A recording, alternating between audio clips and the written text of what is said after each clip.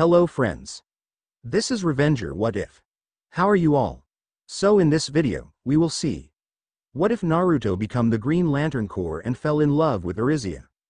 But before we start, if you want more amazing stuff like this, then be sure to subscribe to our channel and like this video. Also if possible share this video with your friends. Now without wasting any more time, let's begin the story. The Green Lantern known as Tomar utilized the last of his fading strength to crawl through the wreckage of his spaceship towards the console where he stowed his lantern battery. He knew he did not have much longer before death would take hold. The injuries he sustained from his battle with Sinestro were far too severe. The only saving grace was that the damage sustained to his hyperspace drive sent him away from the target destination of his home sector and off into another sector of the universe, buying him some time before Sinestro would be able to pick up his trail. The ship managed to autopilot itself into crash landing on a planet with known intelligent life forms. He just had no idea which one it was. It really didn't matter which planet, as long there was someone who could carry on his mission. With great effort, he finally reached the front of the ship, and opened the console protecting the lantern battery. Must keep safe, grunted Tomar as he held his ring out towards the lantern battery. A small burst of charge emitted from the ring and into the lantern battery, sending it back to Oa for safekeeping. He then removed the ring from his finger and held it out in front of his body. Go. You must find another before it is too late. Choose, well. In obedience to its wielder's last request, the ring glowed with its standard green light as it levitated itself into the air and shot off across the skies in search of a new wielder to carry on the legacy. They were supposed to be the next generation of legends, the elite shinobi to carry on the torch of Will of Fire. Konoha instead had other things in mind for Naruto Uzumaki and Team 10. His team had been fast-tracked from the ages of 6 to become Genin, Naruto Uzumaki, Shikamaru Nara, and Neji Hyuga. The trio had too much raw potential to waste in the academy with war on Konoha's doorsteps. Taught by the copy Nin, Kakashi Hitaki, they were all Chunin by the age of 7. The Fourth Great Shinobi War kicked off less than 6 months later. By the age of 9 they, like their sensei, were feared names in the bingo book and war heroes to their home village.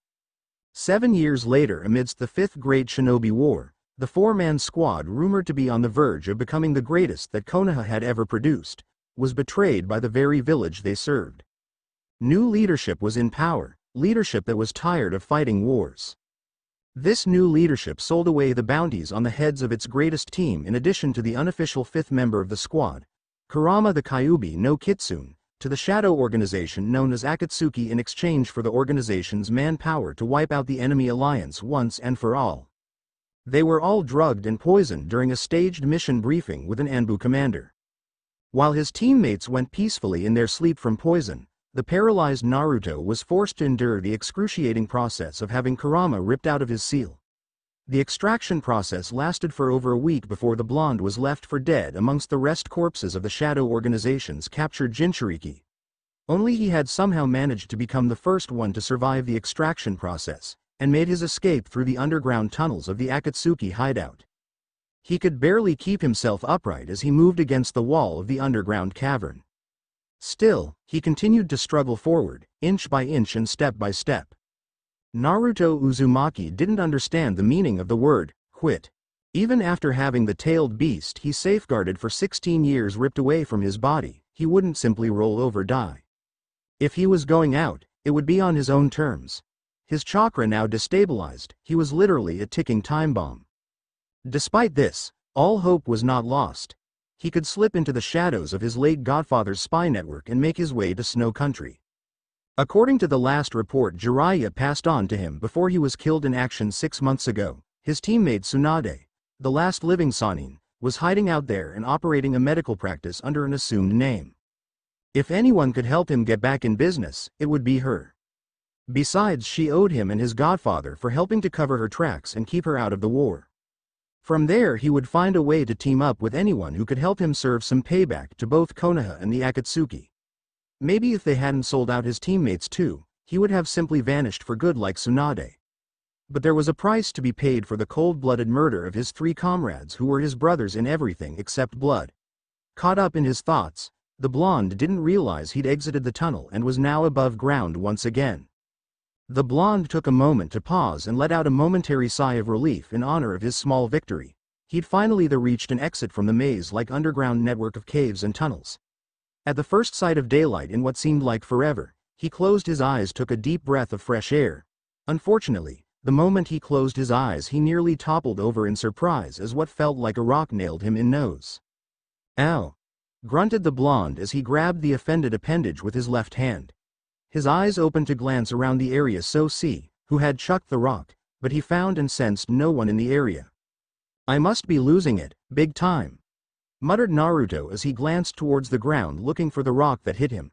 To his surprise, he found that it was not a rock that hit him, but an oddly shaped green ring. He picked up the ring and examined it in confusion for a moment before shrugging off the absurdity of it all. "Maybe this is a sign that I should start up my own super fancy, super secret organization with weird rings. Our mission? To destroy all other super secret organizations," joked the blonde as he slipped the ring onto his finger. The moment he did, the ring suddenly flashed brightly with green light before the same light then washed over Naruto's body. His raggedy worn-down outfit was now replaced with something completely new. A black long-sleeve shirt made of durable flexible material now clung to his upper body, the top of it stretching up his neck and over his face up to his nose like a mask. On his shoulders were larger green versions of the lantern symbol found on the wrong. A green flak jacket sat atop that with an even larger version of the lantern symbol sporting across the back. In place of his forehead protector was a green bandana that fully covered his hair, with a black the metal plate in the front also displaying the lantern symbol. A pair of black cargo pants with green stripes running down the side along with a pair of green and black boots completed the outfit. "Just what in the world is this thing?" muttered the blonde as he stared at the ring with amazement and a hint of fear. As soon as he said this, the hand with the ring suddenly shot up and he was enveloped in the green light again before suddenly being propelled across the sky. "Ah, XXXXXXXXXX. How do you stop this crazy thing?" yelled Naruto as the lands below him blurred past at high speeds. Eventually the ring managed to bring him to stop, leaving him hovering over the crash site of Tomari's spaceship. Once he calmed down from the startling trip across the skies, Naruto took stock of situation. "This must be where you came from. Someone sent for help," mused the blonde. At first instinct he thought it was a lab, but as he took a closer look at the whole scene he realized that whatever this thing was, it crash-landed there from the sky. Instinctively the blonde somehow knew how to lower himself down to the ground to investigate the wreckage and find who had ever sent the ring to him as a help beacon. Stepping the wreckage he made his way to what once had been the front of the spaceship where he heard the grunts and groans of a person. He found someone who looked some sort cross a variety of Orochimaru bloodline experiments gone wrong. It was the only way he could describe the man that appeared to be some bizarre combination between a bird and a fish. "The ring has successfully chosen another," wheezed Tomari. He looked up at Naruto. "Hey, save your strength, man," advised Naruto. "I don't know what village you're from, but I'll get you some kind of help." Tomari pushed his hand away and shook his head. "It's too late for me. It's up to you now, to carry on the legacy. You're the Green Lantern." With his last words said and last mission complete, the body of Tomari glowed with green light before suddenly fading away into nothingness as he passed away. "You can't leave yet. I don't understand. What legacy? What is this Green Lantern?" cried out Naruto, but Tomari was gone, leaving only an empty suit behind.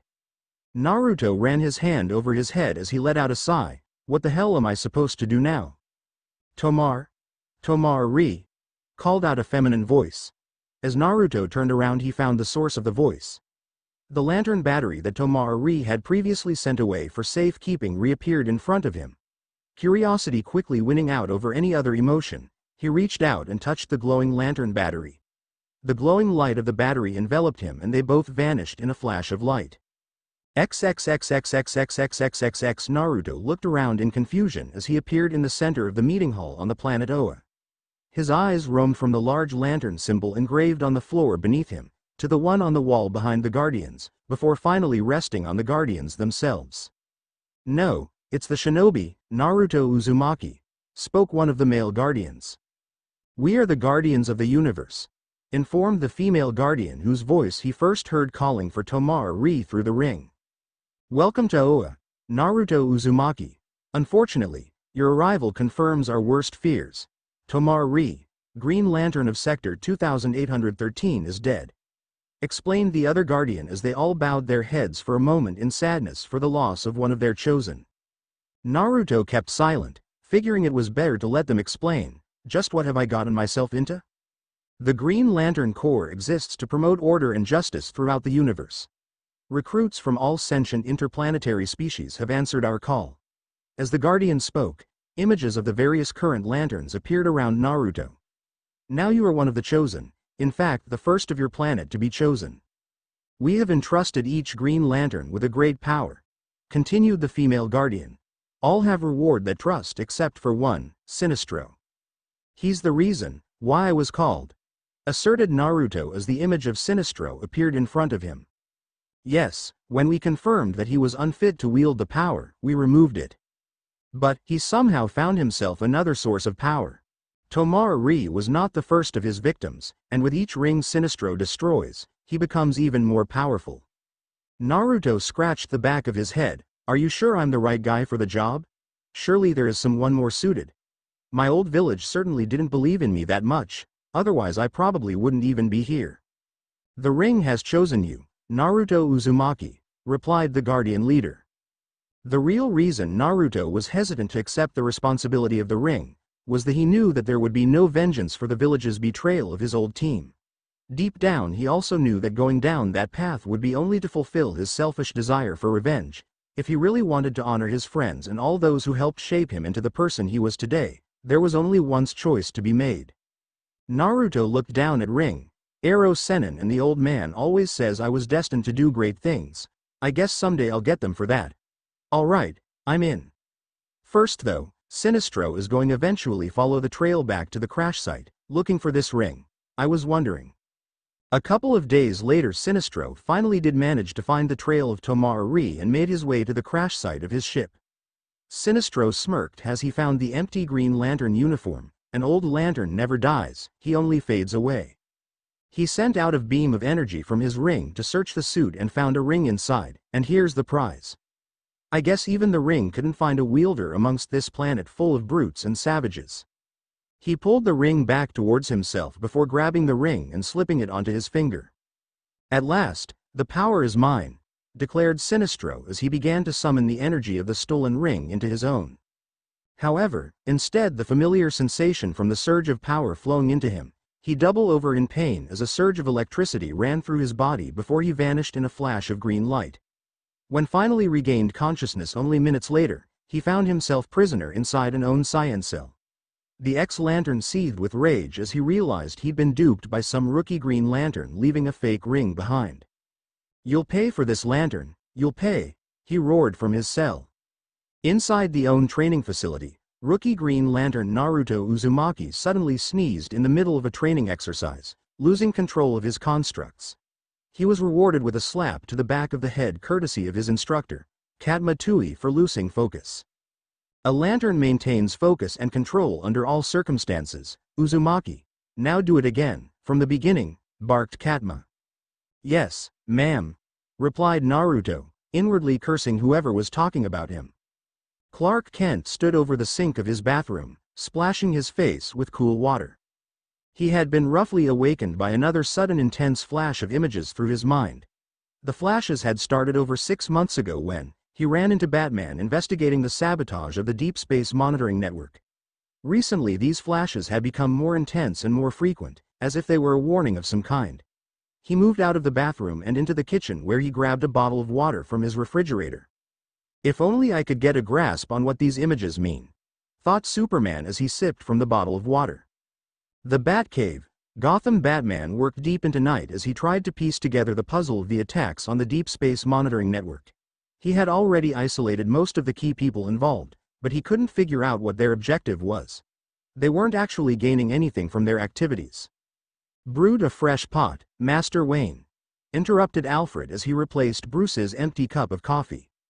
Thanks, Alfred, replied Bruce as he took a sip. The brief break from working away at the computer caused him to see a new connection in the data he was going through. Looks like I need to pay a visit to Star Labs soon, muttered the Dark Knight as he got back to work. Dining Hall, Green Lantern Corps Headquarters, Planet Oa. Green Lanterns from far and wide had crowded the mess hall for one reason alone. The possibility to uncover what the bounty hunter Lobo had deemed the eighth great mystery of the universe, seeing what lied beneath the face mask of Naruto Uzumaki. Today the masses were not to be denied. They had even ensured that 7 bowls of his favorite meal were provided to the oblivious blonde. A spiky blonde-haired member of the Green Lantern Corps could be found feasting on bowl after bowl of ramen in the back of the dining hall. The veteran member of the Corps showed no signs of slowing down anytime soon. It had been some time since he was able to enjoy his favorite meal. As he finished slurping down his 5th bowl of ramen, the blonde instinctively reached his fist out and bumped fists with Kilowog as he sat down next to him with his own tray piled high with food. "Teme. What's up?" greeted Naruto. "The usual, Poozer," replied Kilowog with shrug as he grabbed a seat. In that brief moment, everyone had been distracted enough to greet Kilowog as well. By the time they turned back around to face Naruto, there were 7 empty bowls stacked in front of the blonde and his nose was now buried in a book. Arisia wanted to rip her hair out. "I don't believe it, he did it again. 7 bowls in the blink of eye." A smug grin formed on KDMA's face as she held her hand out to Arisia. "Pay up." Gallius Zed snickered as shook his head. "I told you it was a bet." John Stewart chuckled as he approached the group. "How many times do I have to tell you people that Oblivious Fool routine is all an act?" Naruto just turned to his friend and I smiled at him. "I'm sorry? Did you say something? I wasn't paying attention. I was reflecting back on last week when I went well out of my way to bail you out against Sinestro, again." "Hey, that's what friends are for," stated a smiling John as he grabbed the seat next to the bandana-covered blonde. "You know, I've been looking all over for you. I should have known the ninja would be found in the mess hall pigging out. Stick it, Marine. If you can find anything passing for decent food in Sector 2828, I'll eat my bandana," retorted Naruto. "You know on Sarigon 5, began Kilowog, but Naruto cut him off. "I mean decent food for anyone who can pass as my species," clarified Naruto. Kilowog shrugged. "Your loss." John shook his head. "Intergalactic cuisine aside, you've been put up for reassignment." Naruto jumped out of his seat, only to be stopped by John. "Where are you off to in such a hurry?"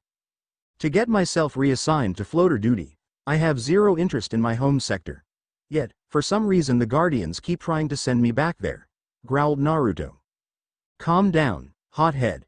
I wasn't the Guardians who asked for it, but me," informed John.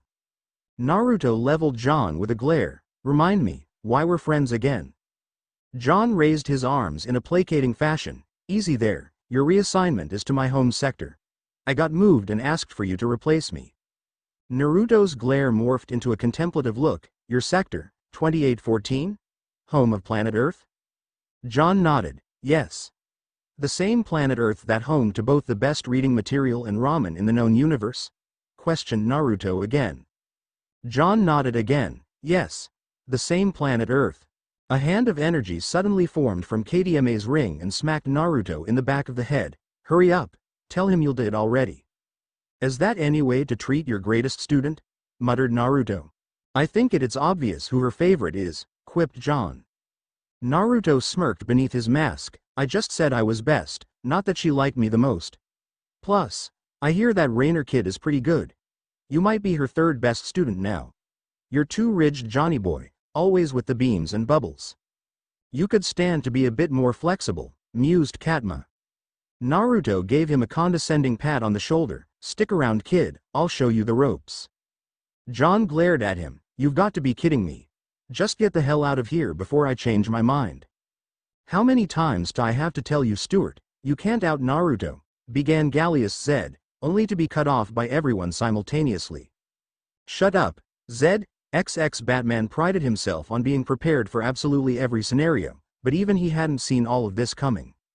He'd intended to investigate Star Labs nearly a week ago, but separate crime sprees by Killer Croc and Two-Face kept him occupied in Gotham. By the time he managed to investigate Star Labs, it was already too late. Almost immediately after his discovery that the Deep Space Monitoring Network was being controlled by non-human imposters, meteorites containing alien war machines began dropping in from outer space, targeting all major cities on the planet. Since it was now 6 months after UN decided to disarm the nuclear arms of all countries across the board, military forces were rendered ineffective in their attempts to defend cities. Batman decided to tail Superman to a secret government facility in search of answers, but only found more questions.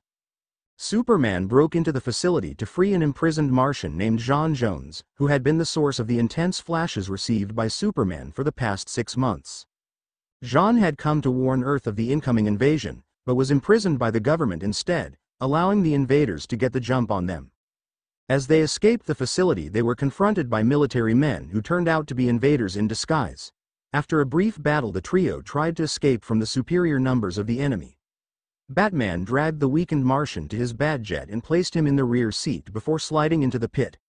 Firing up the engines, he quickly took off as Superman provided cover from enemy fire before flying up alongside them. "That was close," muttered Batman. "We are not safe yet," replied J'onn as he alerted Batman to a squadron of incoming enemy aircraft. Superman peeled away from the Batjet as Batman maneuvered to avoid the incoming enemy laser fire. Superman sped around to attack from behind and plowed right through a pair of enemy ships before being struck by a laser blast. He dropped onto a canyon ledge below, out of commission for the moment. The Dark Knight used the terrain and his flying skills to knock 3 more alien ships from the sky, before the right wing of the jet was struck by enemy fire. Before Batman could hit the eject button, the ship was enveloped in a green glow and lowered to the ground. To Batman's surprise, they were rescued by a trio of Green Lanterns, all identical in appearance. "It appears help has finally arrived," stated J'onn. One of the lanterns lowered the ship safely to the ground while the other 2 returned fire with a pair of massive Fuma shuriken constructs. The spinning blades cut down about 4 ships just before Hawkgirl arrived and struck down a pair of ships with her mace. "What's Hawkgirl doing here?" questioned a confused Batman. As far as he knew, she operated alone and nowhere near this area. "I called for some aid," responded J'onn as he phased out of the ship and joined Superman and Hawkgirl in flight. 2 of lanterns dispersed into green light and were absorbed back into the ring of the real Naruto as he joined them. "I've been assigned to the sector for not even a week, and this is the 3rd interplanetary invasion I've had to deal with," quipped Naruto. "You sure do know how to make a guy feel welcome." The heroes split up and engaged the remaining ships via their preferred methods.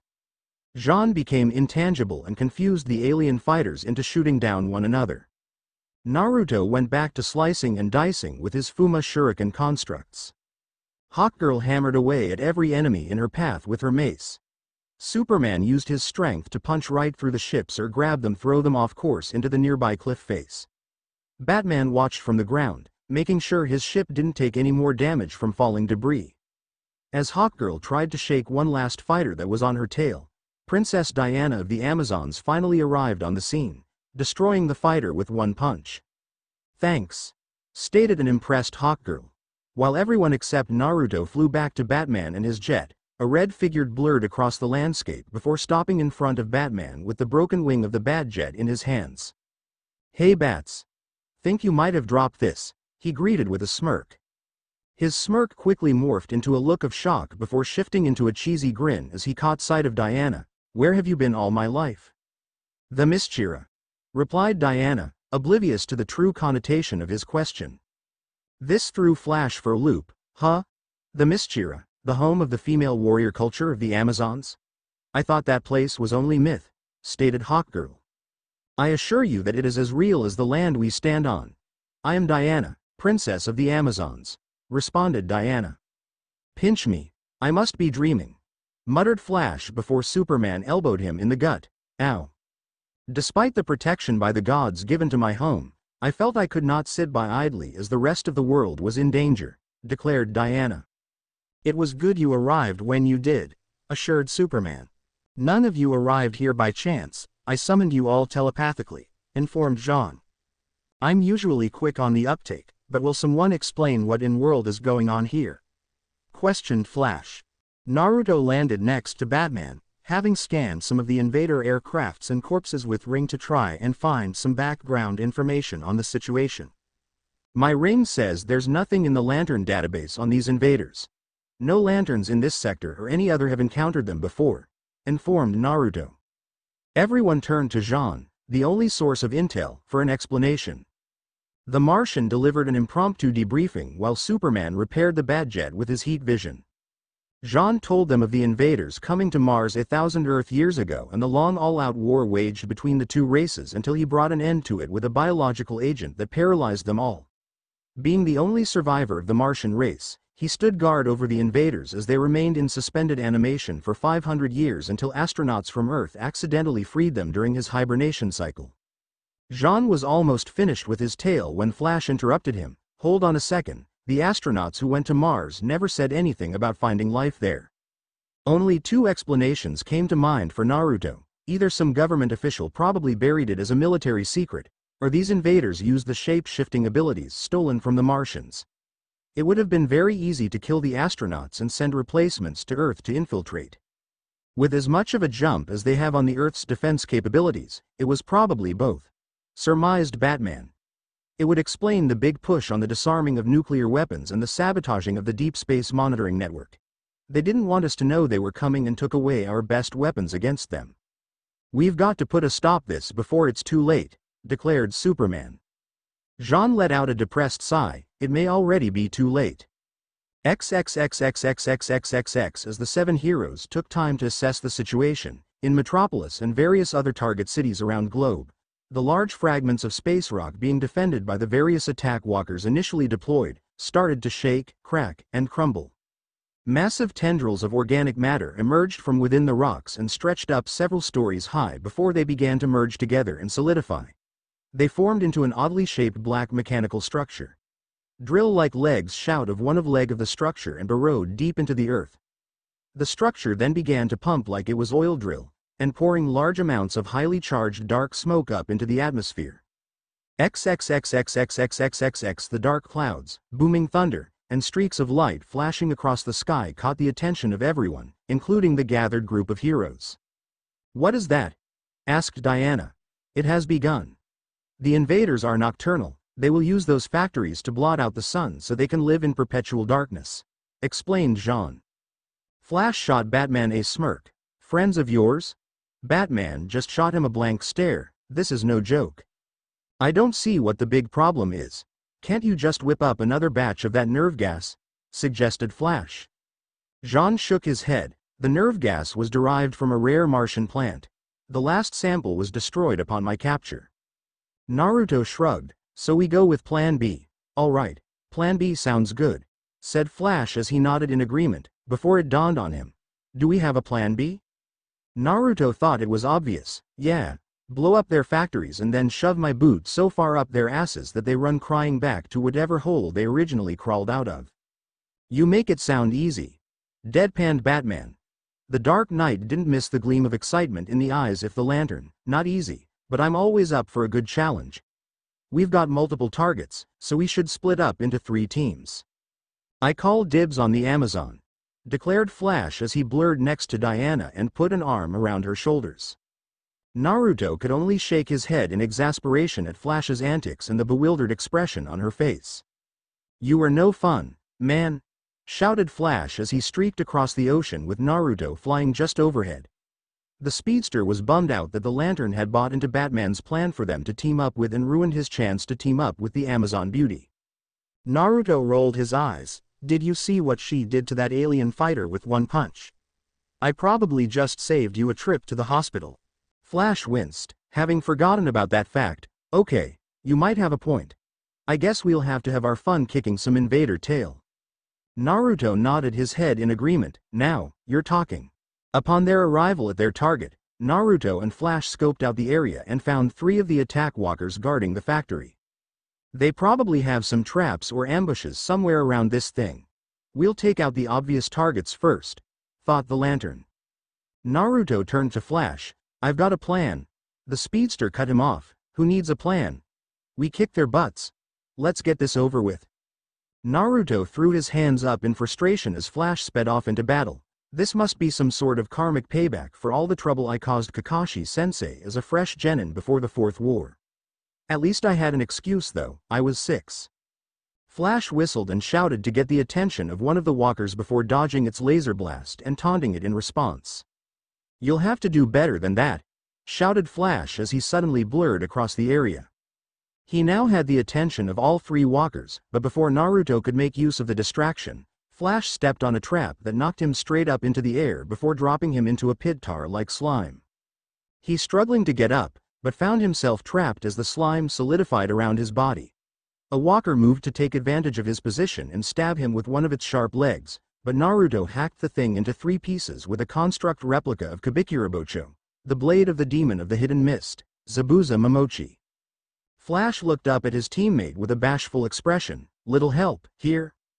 Naruto held the bridge of his nose to let his irritation pass before responding, "Yeah, I got you. But after you're free, we do this my way." The target factory for Batman, Diana, and Jean was located amongst an ancient ruins site in Egypt. Batman and Jean were being thorough in casing the area, trying to find an opening. However, Diana's patience was quickly running out as this method ran counter to the way she was trained.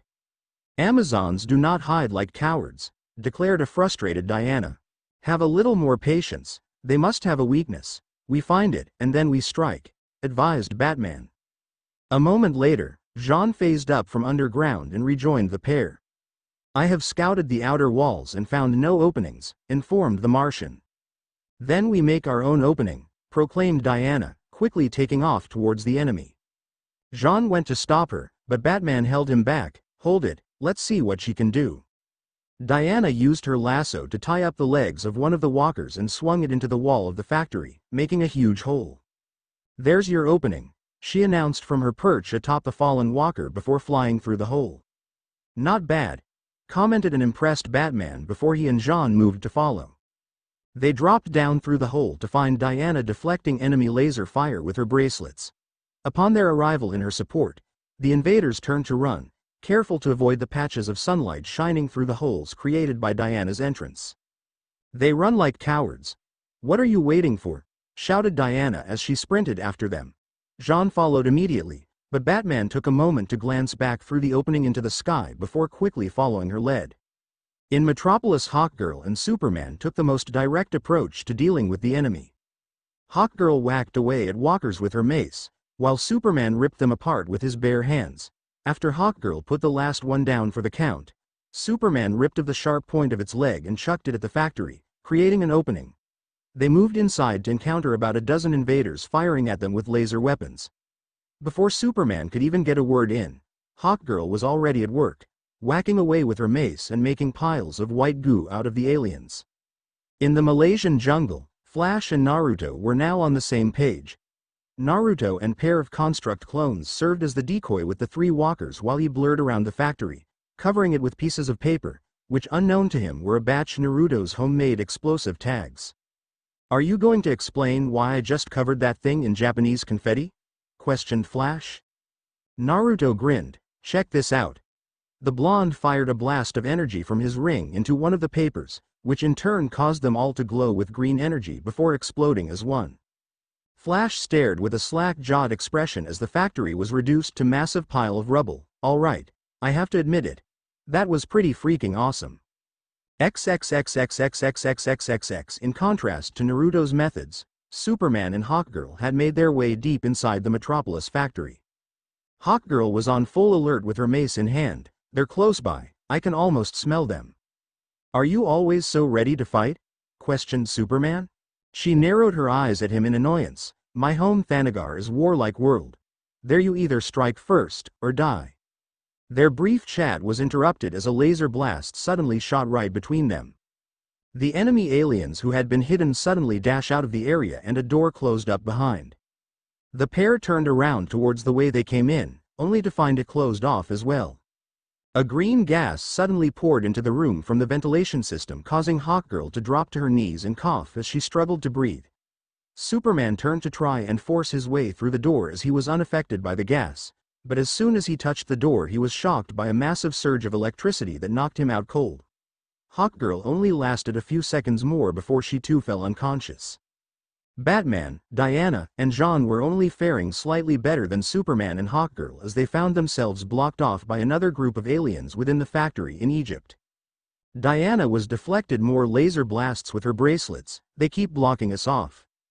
It's almost as if they know what we're thinking." asserted Batman as he threw an explosive batarang at the enemy to momentarily provide them some cover. Any ideas, Jean? Green Lantern and Flash have succeeded in destroying their factory in addition to another, but Superman and Hawkgirl are down. They have failed and been captured, informed Jean. Are you sure? Questioned Diana. Jean nodded. I can sense it. Hurry, follow me. The Martian directed them to an opening high up above and Diana followed him in flight, while Batman used his grappling hook. Jean then led them through a maze of passages before stopping at the central core of the factory. Up there is the ion matrix crystal. If we can remove it, we can shut down the whole factory. I'll need a diversion, explained Jean. You've got one, replied Batman as he threw a batarang that sliced through some organic pipes, causing an oil-like substance to flood a part of the area. Diana yanked on pipe right next to their position, causing smoke to flood the central core. Jean made use of the cover to phase through the floor and towards the crystal. As Batman and Diana dealt with enemy fire, Jean appeared in front of the crystal and flung away the alien working next to it before removing it. The factory started to shut down without the crystal, but an enemy shot him in the back. Jean and the crystal fell off the ledge they were on, down to the ground below. Diana quickly threw off the aliens engaging her and rushed to his aid. Get him out of here now, barked Batman. The Amazon picked up Jean and flew towards the rapidly closing exit door. Batman was right on her heels as he used his grappling hook to scoop up the ion matrix crystal on his way out. Unfortunately, only Diana and Jean made it through, leaving Batman trapped with the enemy guards of the facility. Batman! Screamed Diana as she raced back to the door, but all she froze at the sound of weapons firing and the sight imprints on the organic door from the attacks. No. She moved to rip the door apart but was held back by Jean. I'm sorry, but there's nothing more we can do for him. She gasped in shock. You mean, he's gone? Answered the Martian with his head down. Diana turned a saddened glance back towards the door. Hera, help us. X now down 3 members. Jean thought it was best to rendezvous in Metropolis with Flash and Green Lantern. From there they could attempt to rescue Superman and Hawkgirl from the factory in middle of the rundown city. The Martian and the Amazon were still waiting on the arrival of the pair from overseas. Diana frowned as she observed looters raid stores and buildings down below. Perhaps my mother was correct about mankind.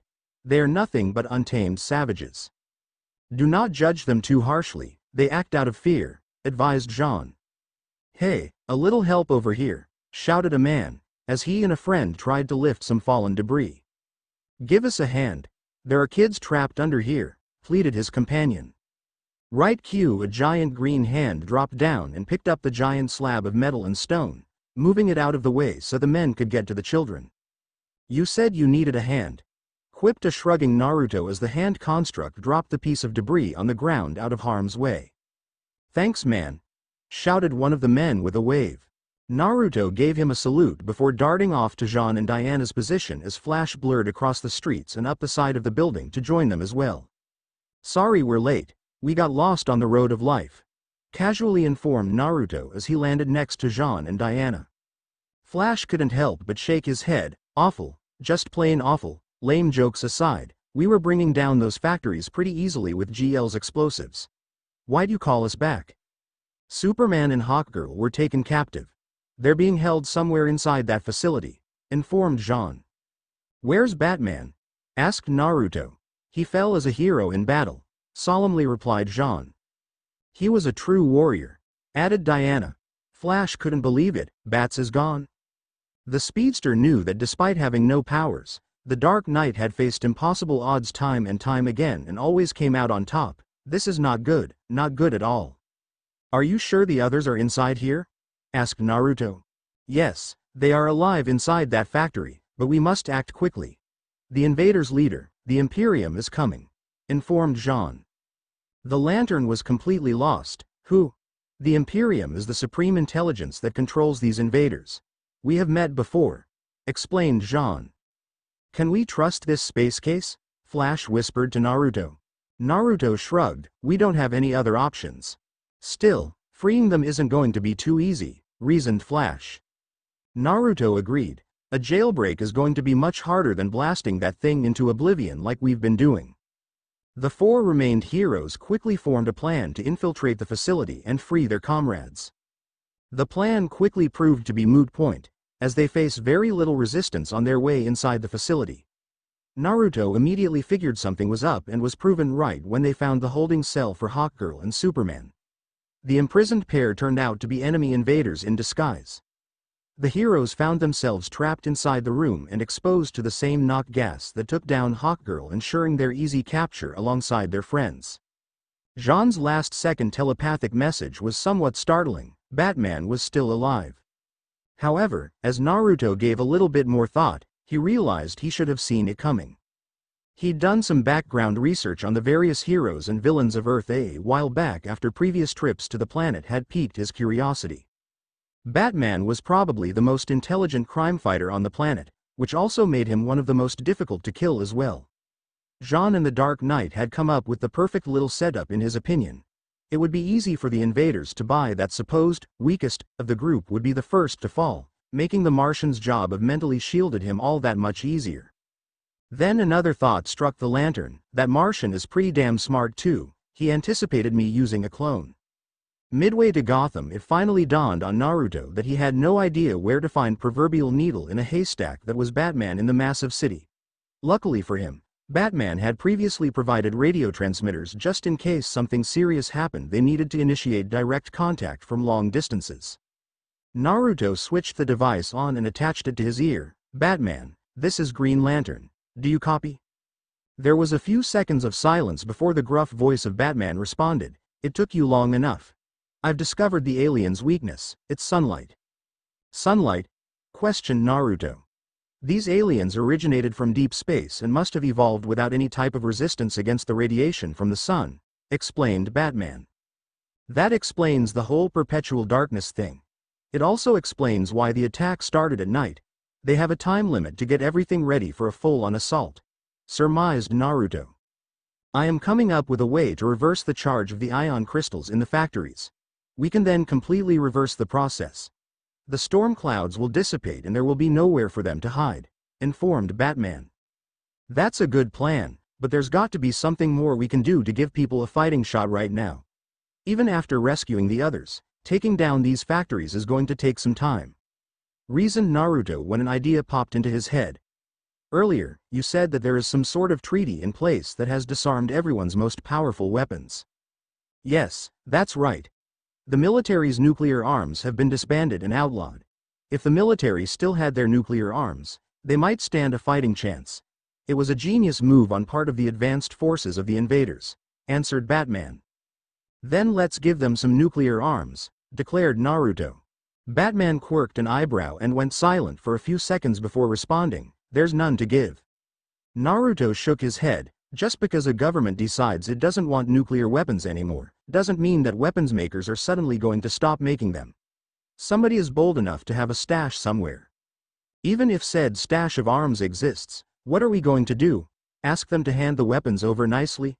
Countered Batman. Naruto was way ahead of him. "I'm going to steal the illegal nuclear arms that don't exist because said weapons manufacturers aren't supposed to have them.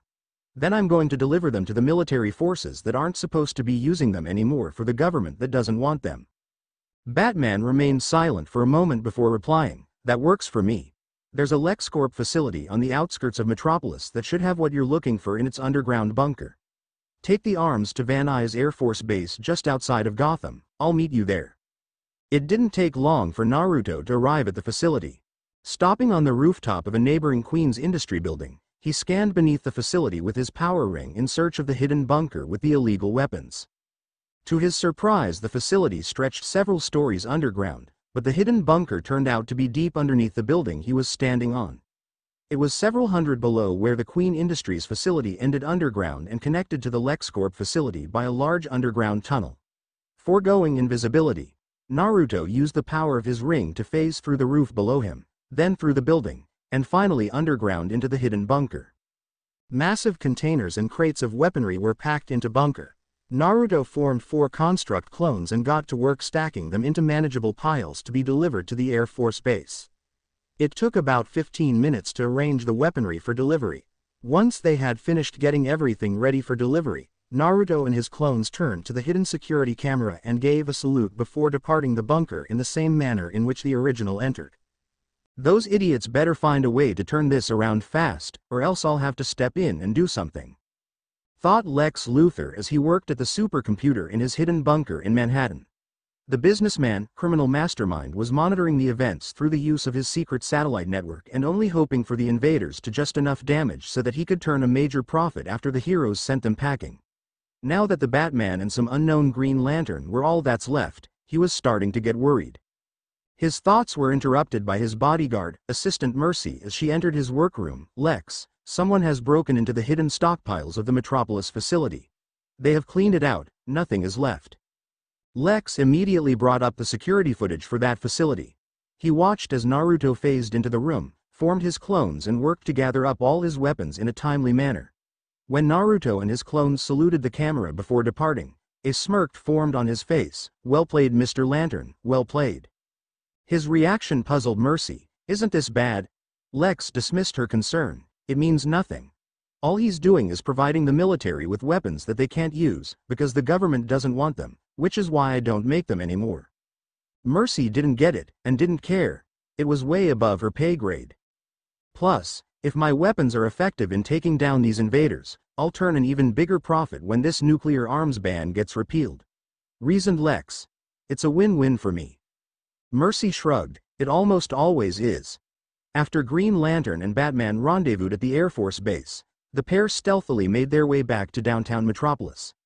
They hid out amongst the debris from the earlier battle outside the factory as Naruto relayed the situation inside the factory via his clone. The most notable fact he picked up on was the invaders inside the base being excited about their leader, the Imperium, arriving soon. Naruto turned to Batman. "I'll provide the diversion while you do your thing with the crystal, but do you want go now or go for a broke and wait for the Imperium?" "They'll be more distracted when the Imperium arrives. We'll strike then," replied Batman. Naruto looked up to the skies and spotted a massive object rapidly approaching through the dark clouds. "Looks like we won't have to wait for long." The rest of the team was all held captive together within the central core of the Metropolis factory. The imprisoned on a platform composed a rock-hard substance. All their arms and legs were submerged with the substance to restrain them. As the first ones captured, Superman and Hawkgirl were awake and alert while the others had yet to regain consciousness. Jean, wake up," called out Superman. The Martian groaned as he regained consciousness. "Superman, you shouldn't have risked your lives for us. You could have continued to fight without us," stated the Man of Steel. "Would you not have done the same for me?" countered Jean. Any further thoughts were interrupted by the grunts and groans of Flash as he reawakened. "Aw man, did anybody get the number of that bus?" mumbled the speedster. Earth's mightiest heroes, greeted the alien in mocking tone before he transformed into Senator Carter. "Welcome." "Senator Carter," growled Superman. The alien continued to gloat. "Unfortunately for the people of this planet, the real Senator Carter never returned from Mars."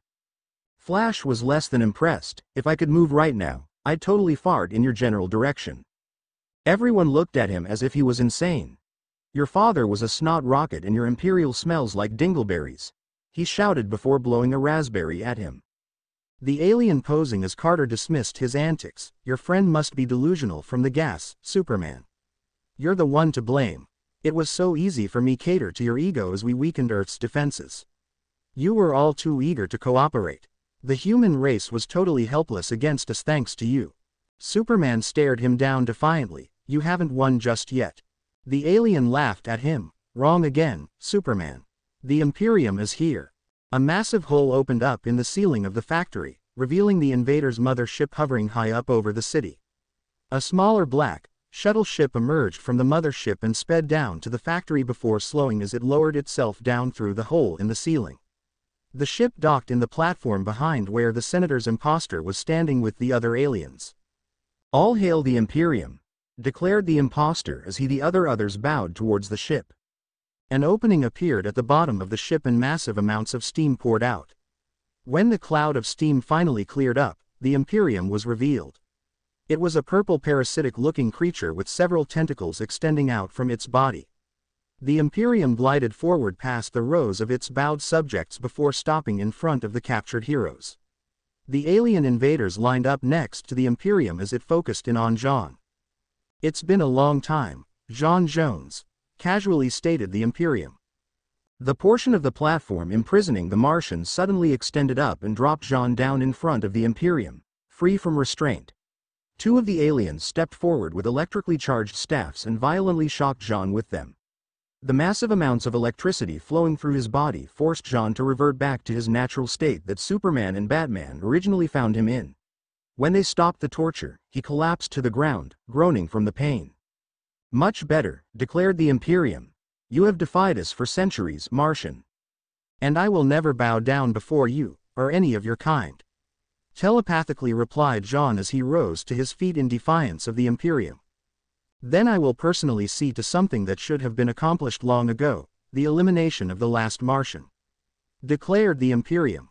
The alien reached out with its tentacles to grab a hold of Jean, only to halt as a pair of his own men suddenly turned on him with fire from their laser blasters. Completely caught off guard, the Imperium tried to regain control of his men, assuming that Jean had somehow broken his control. He soon found that the two were not his men. He couldn't even sense two firing at him. "They're imposters. Destroy them," commanded the Imperium. As the other invaders turned on the imposters, an invisible force suddenly collided with the Imperium, disorienting him and knocking him back towards the spaceship. Then several of the invaders attacking the pair of imposters found themselves under attack from phantom punches and kicks. Earth's heroes looked upon the scene in confusion, unable to understand why the Imperium forces seemed to be turning on each other. Only Jean seemed to be calm amidst the chaos, as he morphed back to his humanoid form. "Now," commanded Jean. Right on cue, an explosion triggered from the unit housing the ion matrix crystal. The smoke from the explosion soon cleared to reveal Batman attaching a device to the crystal. "Batman," muttered Flash in disbelief. "It can't be," exclaimed Diana. "I mentally shielded them, so they could not be detected," explained Jean. The two imposters firing upon the invaders glowed with green light and revealed themselves to be a pair of construct clones. The original Lantern dropped his invisibility as he continued to mop the floor with aliens utilizing hand-to-hand combat. "Green Lantern, but how?" questioned Hawkgirl as she and the others turned to look at the Lantern imprisoned alongside of them. They turned just in time to see as the imprisoned clone posing as the real Lantern dissipated into green light. The Senator Carter imposter turned away from the battle with Naruto just in time to see Batman finish his work on the crystal. "What have you done?" "Nothing major, just reversed the ion charge," casually replied Batman. "Forget the Lantern. Destroy the crystal," commanded the Imperium. The aliens turned their attention away from battling the Lanterns to firing laser blasts at the ion matrix crystal. Batman swung away from the unit with his grappling hook as they opened fire. The invaders quickly found that their blasts didn't even leave a mark on the shielded crystal. The crystal and the fluid surrounding it changed in color from red to blue, and the fluid connected to it throughout the factory soon followed suit. The factory started emitted a blue beam of charged energy into the atmosphere, causing the dark clouds to dissipate and reveal a sunlit blue sky. The sunlight soon poured in through the open hole in the ceiling, causing many of the invaders to burn and melt away into nothing while others ran for cover. The Imperium tried to move into the shadowed area of the factory as the sunlight burned its skin so intensely, it began to boil. Jean refused to let it escape so easily. The Martian grabbed a pair of its tentacles and dragged the Imperium back into the open sunlight. "You live underground and shun the light. Why? Does it burn your pale putrid skin? You want this planet so much, experience it in full?" The Imperium could only scream and cry out in agony as its skin burned and melted under the scorching ultraviolet rays of the sun, with the Imperium and its forces scattering from their fear of sunlight. The real Naruto and Batman moved to free the other heroes. Naruto sent his two clones to free the civilians captured by the invaders. Ultraviolet rays. These invaders come from deep space and have no protection against the sun's ultraviolet radiation, informed Batman as he freed Diana with a small handheld laser. Superman smirked as he freed himself with his heat vision and then used it to burn through the ceiling and create another opening for sunlight. Several invaders instantly melted on the spot from exposure. "Destroy them," commanded the Imperium with a wavering voice to his remaining forces. They tried to open fire on the heroes while they were still on the platform, but Naruto had just freed Flash and Hawkgirl. The Thanagarian took to the air with her mace, drawing fire away from the others before swooping in to bash some heads in. Flash streaked by another group of invaders, relieving them of their weapons and knocking them all to the ground unconscious. Naruto aided Superman's effort to rip holes in the ceiling by creating a pair of massive fists and punching right through. Diana joined their effort, helping Superman peel the holes open even wider from the outside. In one last gasp of desperation, the Imperium managed to break free from Jean's grip and retreat towards its shuttle. The Senator Carter impersonator saw this and ran towards its leader, jumping and grabbing onto its body, hoping it would take him to safety. "Get off me, you peon!" shouted the Imperium as it swatted him away with a tentacle. The Carter impersonator landed in a spot open to the sunlight. The last thing it saw would be the Imperium escaping into the safety of its shuttle. "No!"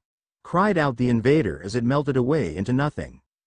Diana saw the Imperium's shuttle trying to make an escape and managed to lasso the tail of the ship and halt its escape. As she held it back, Hawkgirl flew out in front of the ship and struck a solid blow with her mace. Diana gave another strong pull on the shuttle as Hawkgirl delivered 3 quick blows with her mace. The shuttle now wobbled in midair as if waiting for a finishing blow, and Hawkgirl obliged with one last mace strike with all her strength.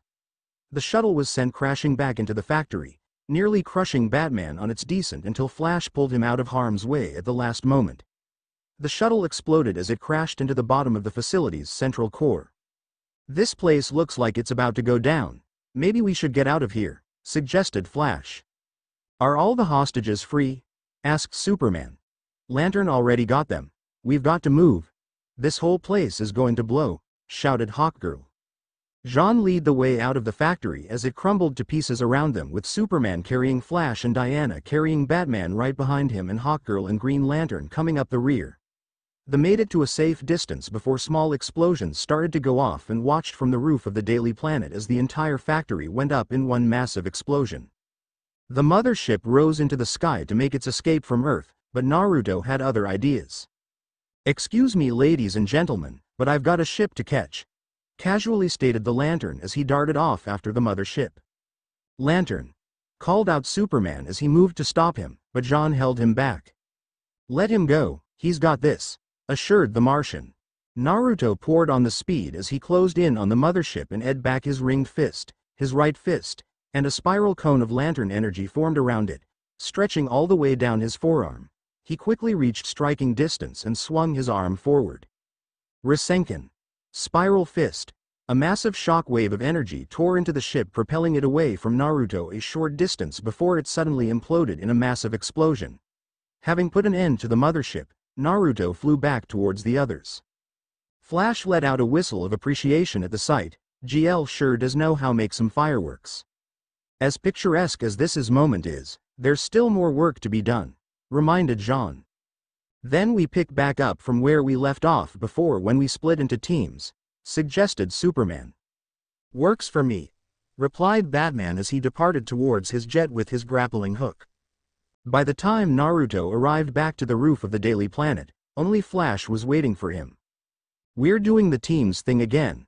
Let's roll. We were making good time through Asia before we had to come back and save their butts," remarked Flash. Naruto scratched the back of his head. "Can we stop and get something to eat first?" Flash grinned. "It's like you were reading my mind." In the days that followed, Lex Luthor had relocated his main base of operations to the LexCorp Executive Office Towers in Los Angeles until the Metropolis office was back up and running.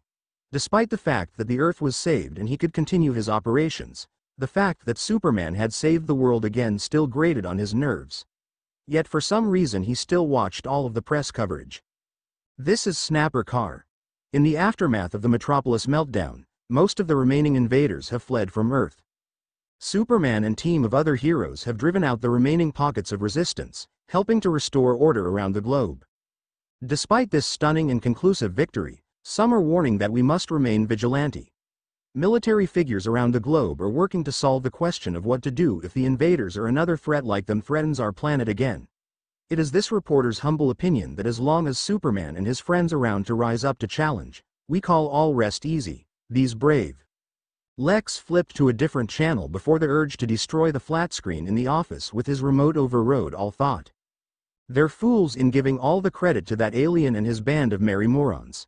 If it wasn't for my weapons, the causalities suffered would have been twice as much. Should have let those damn invaders win, grumbled the bald-headed businessman. Mercy said nothing from her seat across the room as she filed her nails. She wasn't paid to point out the fact that Lex only allowed his weapons to be used so that he could get a lucrative defense contract once they repealed the arms ban. Lex was in full-on rant mode now. Now they expect these costumed idiots to come up with a solution to the invasion problem.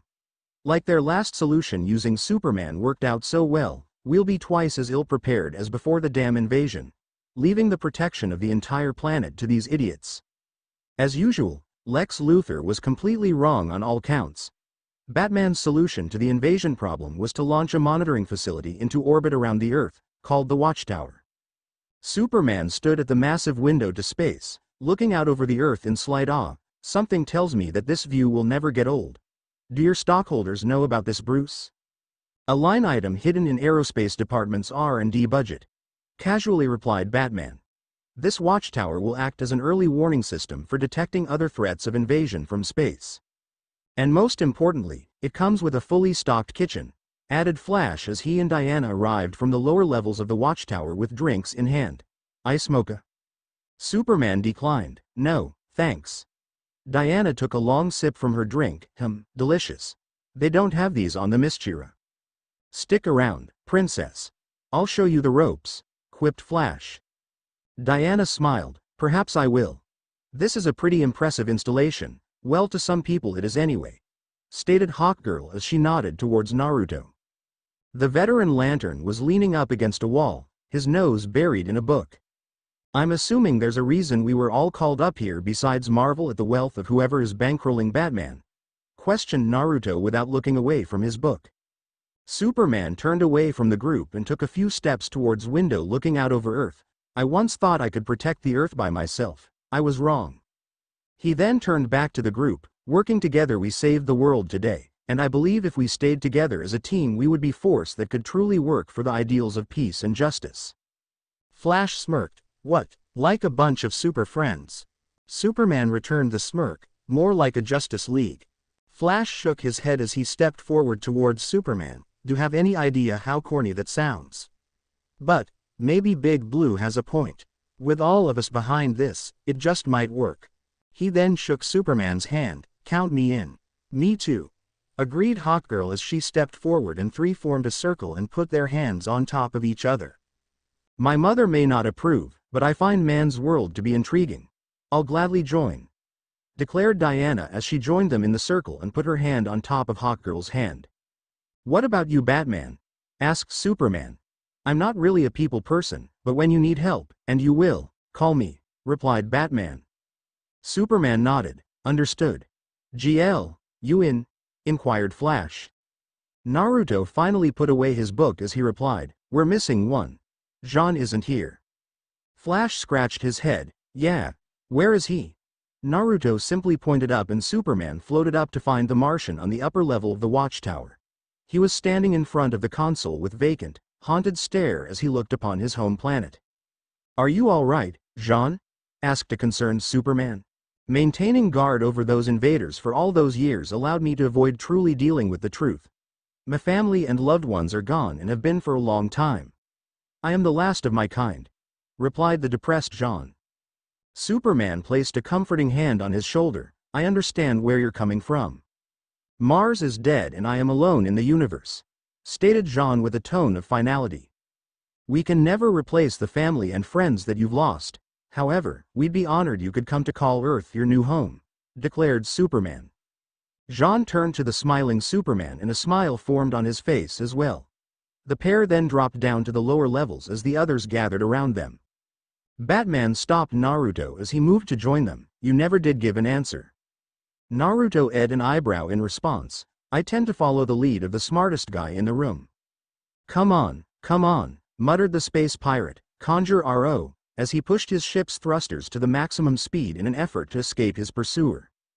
The native of the planet Dor in the Antares star system was considered odd in appearance even when it came to aliens. Possessing grayish-pink skin, a long sharp nose, bug eyes and jagged teeth, he looked like the humanoid bastard love child of an insect, a dead rat, and a fish. Appearances aside, the thief had acquired some rare blasters and was looking to flip them to some rebels on the planet Ajuris 4. Unfortunately, Naruto was lying in wait for the pirate upon his approach to the planet's lunar orbit. Quickly finding that outrunning the Green Lantern was out of the question, Aro fired at the blonde with the ship's main blaster. Naruto formed a massive mirror construct in response, reflecting Conjure's blast right back at his own ship. One reflected blast took down the main cannon, before a flurry supersized Senbon needle constructs pierced the ship's hull and knocked the engines offline. The damage forced Aro to crash land on the moon of Ajuris 4 and surrender to the Green Lantern. As soon as the ship came to a stop, a construct hammer shattered the windshield before morphing into a massive hand which yanked Aro out of the shit and unceremoniously dropped him on the ground at the feet of Naruto. We've been trailing the money of this little smuggling operation for some time now. I'm tired of chasing down you little rats. Give me your boss, now, demanded Naruto. I can't give you what I don't know, exclaimed a fearful Conjure Aro. I'm only making small change, nobody tells me anything except what to deliver and where to take it. Naruto wasn't having any of it. Don't even try to bullshit me, Aro. You've received the biggest payoff of anyone involved. Everyone else seems to think this is just your basic, intergalactic smuggling operation, but I've dug deeper and found out the truth. The people you're working for have been trying to manipulate the Green Lantern Corps. They already know I'm getting close, that's why I decided to ambush you out here in space, before you could hatch whatever plan you have cooked for me to stumble into down there on Ajuris 4. You're going to talk to me, one way or another. Conjure's expression of panic and fear suddenly morph into a smirk. You're a fool. There was no trap on Ajuris 4. It was merely false information planted to lure you into this one. Just take a look behind you. Naruto grabbed Conjure by the throat with a construct fist as he turned around. What are you trying to pull? The blonde's voice trailed off as he turned his head to find a large fleet of nearly 20 space cruisers hovering right above them.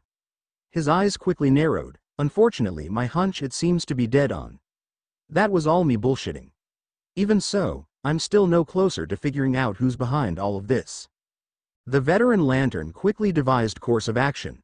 Cause a diversion and retreat with Conjure Aro as a prisoner for further interrogation. The ships quickly opened fire on Naruto, forcing him to dodge several blasts before throwing up a construct stone wall to block the incoming fire. He then fired a projectile ball of energy towards the enemy ships that would have produced a blinding flash of light for some cover if not for an enemy ship errantly dodging into the way of the fake attack. The energy ball bounced off the reflective shields of the ship and ricocheted towards Ajuris 4. The Lantern though nothing of it until several seconds later when a chaotic surge of volcanic and seismic activity rapidly spread across the surface of Ajuris 4 before the planet suddenly exploded. Naruto knew that energy ball didn't have the juice behind to cause that reaction, but it didn't matter. He'd walked right into a setup that was far bigger than the setup he anticipated since it now looked like he was responsible for the destruction of Ajuris 4. As the now invisible Lantern fled from the scene, the voice of his old friend Shikamaru rang through his mind. Naruto, whenever you stick your nose into anything, and you always end up neck deep in some troublesome shit.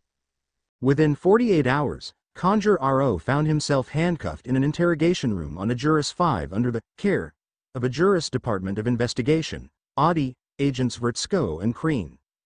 After everything went down on Ajuris 4, Conjure Ro's friends all fled along with Naruto, leaving Aro stranded at the apparent scene of the crime.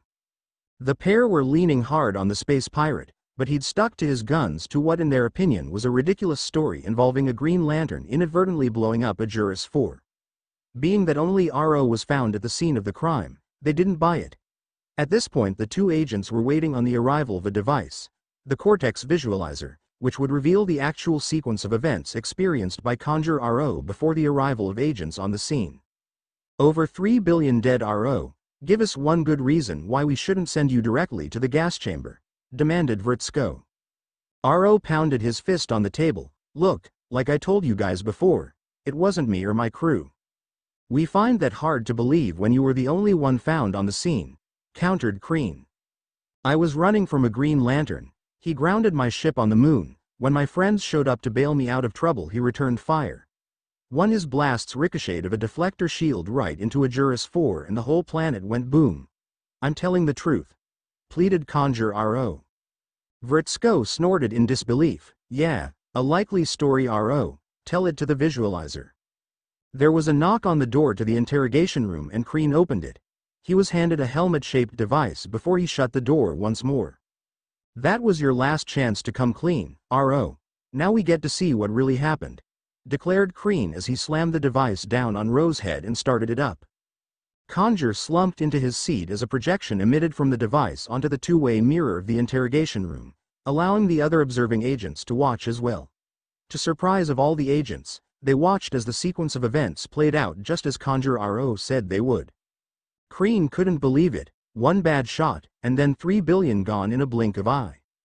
Vritsko could only shake his head in disbelief before shrugging it off. He screwed up big time for sure, but at least he managed to cancel all of my future alimony payments in the process. Within those same 48 hours, Naruto was already working on a plan to reveal the real culprits who were trying to frame him for turning Ajuris 4 into space dust. He was just glad that he'd gotten Ed into this scheme and not another lantern like John. Naruto felt his friend's marine training made him too rigid and by the book, never allowing the man to look underneath the underneath. He probably never would have seen the setup coming and tried to take the fall for the whole thing. Then I'd been 10 steps behind in trying to figure this all out before he got himself killed. Then again, if I had Shikamaru's brain, I would be 200 steps ahead and never have gotten stuck like this in the first place. Although, he would have thought that the whole thing would be too troublesome to deal with in the first place. Thought Naruto as he landed in the parking lot of Zelicto's casino on planet Arcos. Having sent off several clones to be sighted in a variety of locations, the lantern had disguised himself in a hooded black cloak which concealed his face. He scanned the parking lot for a few seconds before finding the vehicle he'd been tracking and heading inside the casino. Bypassing the various gaming areas, he headed straight for the bar. At the bar, a well-known Zarnian bounty hunter could be found making a ruckus while watching a fight one of the massive television screen. "Oh, come on, you're going to drop after a weak hit like that," yelled Lobo, crushing the mug in his hand in frustration. "Hey barkeep, next round's on me," called out an all-too-familiar voice. Lobo's eyes lit up with excitement as he turned around. Well, if it isn't the Ninja Man. Finally decided to ditch those puke-green space cops and team up with the main man? Naruto rolled his eyes. "I need a favor." Lobo narrowed his eyes in response. "Last time I checked, I didn't owe you any more favors. This is going to cost ya, but since you're a friend I won't overcharge. This isn't a freebie. The favor I want you to do, it's to collect a bounty. It's a big one, should be on the books by the end of the week," explained Naruto. The cha-ching of a cash register went off in Lobo's mind. "All right, you've got the main man's attention." "You heard about what went down with Ajuris 4? Inquired Naruto. Lobo scoffed. "Who hasn't heard? 3 billion weaklings wasted in the blink of eye. That's kind of mayhem the main man can admire. So, you got a lead on who did it or something?" Naruto shook his head. "No, even better than that, I was there." Lobo's jaw dropped in shock. "You're shitting me." The blonde looked him straight in the eye, dead serious. The Zarnian's eyes lit up. "Then you know who did it. You puke greens can't touch him, so you're giving me the bounty, is that it? This is way bigger than a planet of 3 billion getting reduced to space dust. Trust me on this one. It's better if I show you what went down. I've got an angle I'm trying to work on this thing," informed Naruto as he got up and led Lobo out of the casino. The citizens of the Ajuris star system were in uproar about the destruction of Ajuris 4, causing a strong political push to get a resolution to the situation as quickly as possible. The various government officials were happy to pin this one man and toss him to the wolves. After 1 week, the High Tribunal of Ajuris 5 was prepared to try the case. Not a seat was left empty in the gallery of the tribunal court, and outraged citizens were protesting in mass around the courthouse, all crying for the perpetrator to be put to death. "Order! Order! We will have order!" demanded one of the reptilian courtroom guards in attempt to silence the raucous crowd. The crowd ignored him as people continued to rant on and on about the travesty befallen Ajuris 4 and demand justice. "Silence!" exclaimed a booming voice as the massive screen in the rear of the courtroom came to life. A bright light emitted from it before fading to reveal the robotic face of the tribunal chief. Everyone in the crowd rose to their feet as he spoke. "This high tribunal is now convened. Never before have so many put aside their differences in pursuit of a single goal. A second feminine robotic face appeared to the right of the chief and spoke. However, there has never before been a crime so vast and so heinous that it could unite all of us in both grief and revulsion. Another male robotic face appeared to the left of the chief, completed the tribunal. We have gathered here today to seek justice. The chief prosecutor, an eyebrow-less, hairless, and purple-eyed alien with yellow skin dressed in elegant ceremonial robes, pressed a button on the console of the platform he was standing, causing it to levitate from its position near the floor up to the monitor close to the faces of tribunal. "Where is the accused?" questioned the tribunal chief. "Unfortunately, he is still at large," replied the prosecutor. "Very well," spoke the chief as the three judges turned to each other to discuss something for a moment before arriving at a decision. "Manhunters, step forward." A dozen hulking red robots wielding metal staffs marched forward to face the judges. "This is no ordinary criminal. Locating him and bringing him back will most certainly involve great peril. Are you prepared for that?" asked the head of the tribunal. "No man escapes the manhunters," declared the leader of the robot platoon. His fellow manhunters echoed his declaration. "No man escapes the manhunters."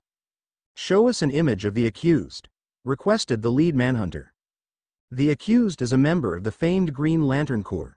He is a native of the planet Saigen and the Lantern currently assigned to Sector 2418, Naruto Uzumaki," informed the prosecutor as he pressed a button on the console of his platform and a projected image of the masked and bandana sporting Naruto appeared on the screen.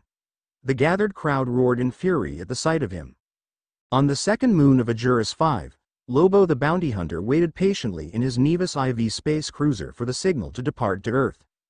For some reason, Naruto wanted him to tail the manhunters on their way to Earth, and allow them to approach Naruto first. It didn't him though. With the bounty he was about to cash in on, he'd roll the red carpet out for the manhunters in Naruto told him to.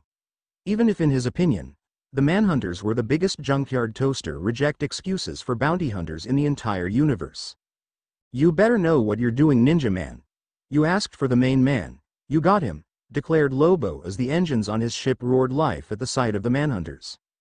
He waited until they got some distance in front of him before following. "Manhunters, what a waste of scrap metal," muttered Lobo as started making his way to Earth. On Earth, the Justice League had officially been in operation for several weeks now. The majority of the masses were downright thrilled about having a team of some of the best superheroes on the planet working to protect the world from major threats. Since Superman came up with the idea, he was positioned as the face and spokesperson of League. Between him and the intrigue in Diana from being a new hero in the eye of the public, the others were allowed to carry on with business as usual in the fight for justice. Flash was bummed out at the lack of attention being thrown his way, while to his surprise Naruto was thrilled by the fact that he was considered just another Green Lantern. Batman, Hawkgirl, and Jean didn't care at all about how much attention they were receiving. Batman was around the least frequently. Gotham was still the being his highest priority. He typically only interacted with the League on the occasional threats that intersected his own cases up to this point. Naruto was only step up from Batman, coming through the watchtower at irregular time intervals. The blonde made an effort, but he was still busy tying up a few loose ends left behind Jon Stewart. He was making his rounds throughout the sector to make his presence as the new Lantern felt. A whole lot of good that did him though. Currently Flash, Hawkgirl, and Jean were on monitoring duty. Flash sat munching on some snacks while watching Hawkgirl keep busy by performing maintenance on one of the station's consoles on the second deck. "So, you were a cop back on Thanagar?" inquired Flash. "A detective," replied Hawkgirl. "At least you're more honest than GL. He told me that before he became a Lantern, he was a ninja on his home planet. A home planet full of ninjas. Can you believe that?" remarked Flash. Hawkgirl shrugged. "Anything is possible. I've seen and heard of stranger things."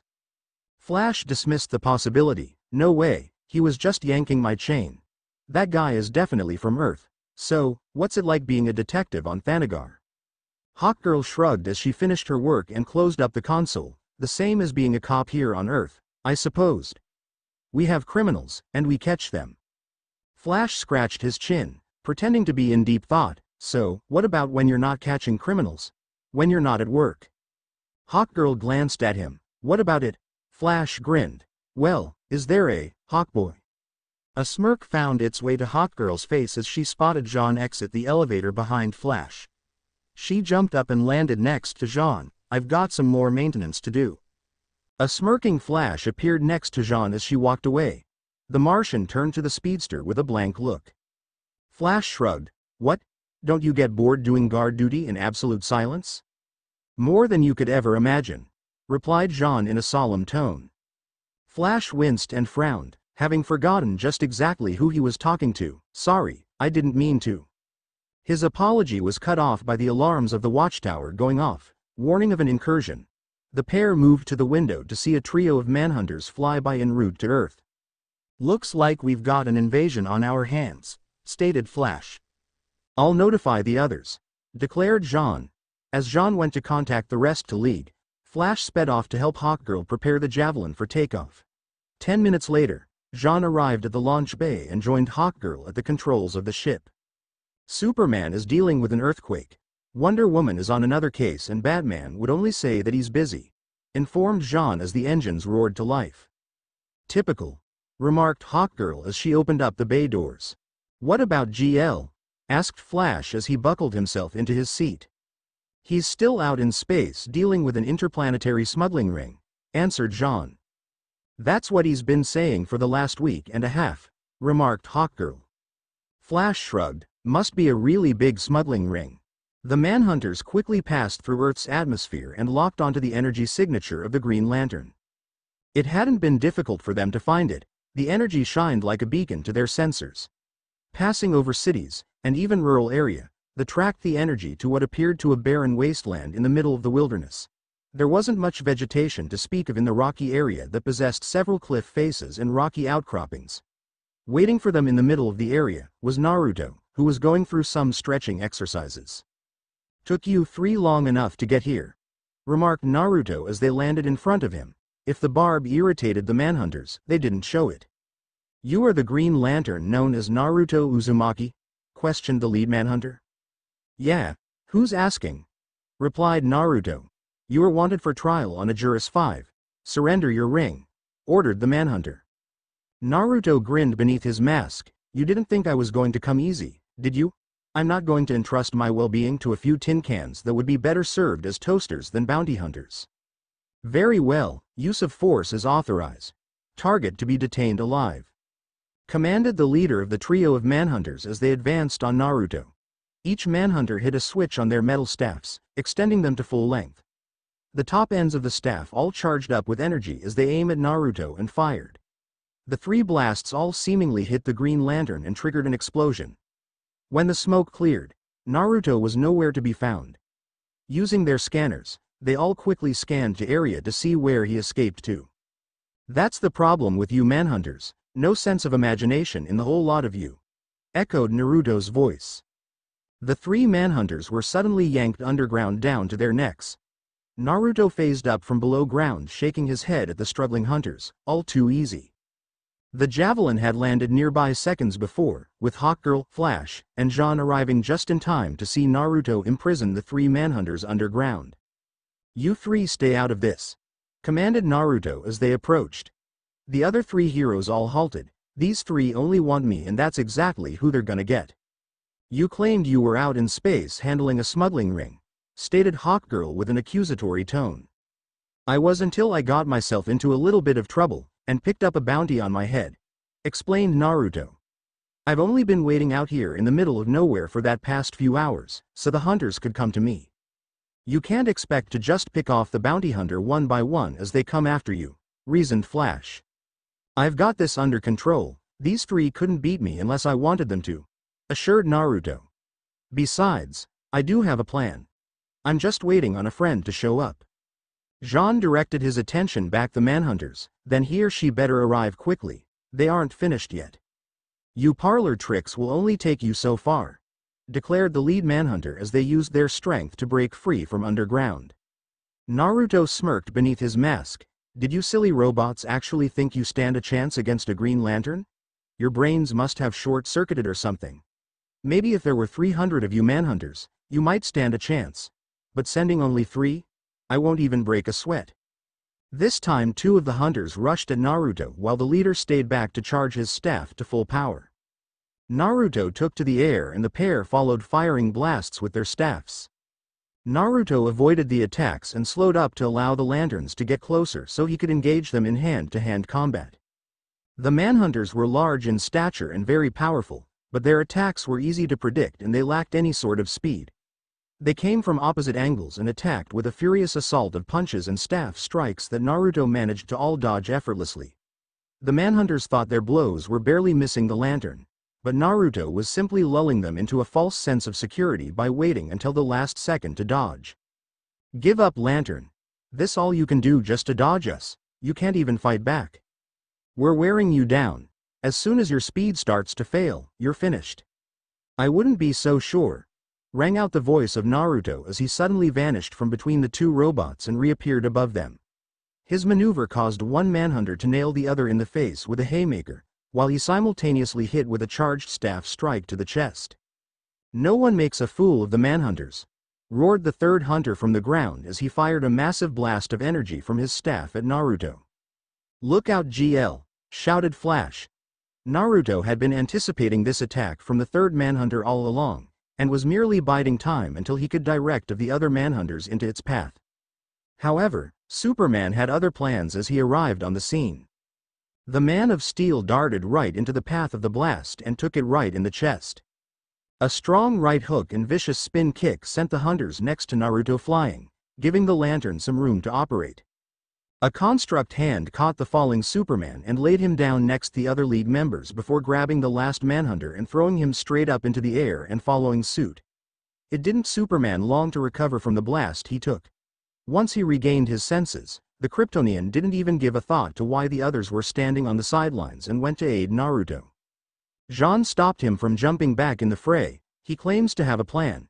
"It is best if we do not interfere." "Not yet, at least," added Hawkgirl. "Fine, but the minute this looks like it's going south, we step in whether he likes it or not," stated Superman. "I don't think that's going to be necessary," stated Flash, directing their attention back to the fight. High in the sky, Naruto had been utilizing his vastly superior skills in hand-to-hand combat to rain down a furious assault on the robot. The hunter couldn't even manage to mount a decent defense as punches and kicks came at too quick a pace for him to avoid. Even when the machine managed to block, Naruto easily broke through his guard. Despite having the upper hand and mixing in some vicious knee shots to the chest and elbows to the face, Naruto quickly found that the manhunters were built to withstand a lot of punishment. The blonde was dominating the air battle, but the robot had taken minimal damage so far, forcing Naruto to step things up a notch. He vanished from in front of the robot and suddenly reappeared behind the manhunter, restraining him with chains of energy from his ring. The blonde then nose-dived towards the ground while rotating at ferocious speeds. The other heroes watched in awe, as the lantern executed a front lotus, pile driving the manhunter head first into the ground. Naruto floated back into the sky, above the massive crater and cloud of dust generated by the technique. "All right, there is no way that thing is getting up anytime soon," declared Flash. No sooner did the speedster say that did metallic arm burst out from the ground in middle of the crater. The manhunter managed to pull himself out of the ground. However, he looked to be on his last legs. His left forearm was bent completely in the wrong direction, half of his head was caved in, and he was missing a chunk out of his back. He only made it 2 steps before his systems automatically shut down to prevent catastrophic failure and he collapsed to the ground face first. "Okay, now he's not getting up anytime soon," reasserted Flash. The other 2 manhunters were still up for the challenge, flying in from opposite directions and rapid-firing blasts with their staffs. Naruto substituted from between the 2 of them, leaving a log in his place. The hunters froze in the air, scanning around for Naruto and spotting something coming in from above at high speeds. They fired at it, but it only proved to be a construct decoy. The real Naruto came rocketing in feet first from behind the hunters like a missile, collided with one of the hunters, sending him crashing into a nearby rock formation, and burying the machine under tons of rubble. Before he could turn his attention to the third sound of a revving motorcycle engine caught everyone's attention. "No junkyard scrap heap collects a bounty on my watch," declared Lobo as he plowed into the second manhunter with his bike and sent him flying into a cliff face. Score another one for the main man, proclaimed Lobo as he landed his motorcycle next to the other heroes. His grand entrance was ruined as Naruto dropped down next to him and smacked Lobo across the back of the head. Where the fuck have you been? You said to let them engage you first, then come steal the collar, retorted Lobo as he rubbed his head where Naruto hit him. Naruto shook his head in exasperation. Yeah, which could have happened 30 seconds after they arrived. Not only did I have to waste time toying with the Manhunters, you got the Justice League dragged into this too. Lobo shrugged. Meh, those rust buckets had it coming to them. Superman voiced his opinion on the absurdity of the situation. Your plan is Lobo? Naruto elaborated. I needed someone I can trust to apprehend me. That didn't make it seem any less crazy, but Lobo? Hey, the main man never goes back on his word, just like the ninja man, defended Lobo. So, what now? You make it look like you've been captured to buy yourself some more time? Inquired John. Something like that, vaguely replied Naruto. If all the hunters are as weak as those three, there's no reason to run and hide, asserted Hawkgirl. Lobo scoffed. Those tin cans aren't that weak bird brain, we just make it look easy.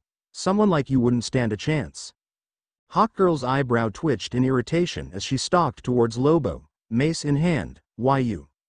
You two can duke it out some other time. The hunters are back, make sure this looks real, alerted Naruto.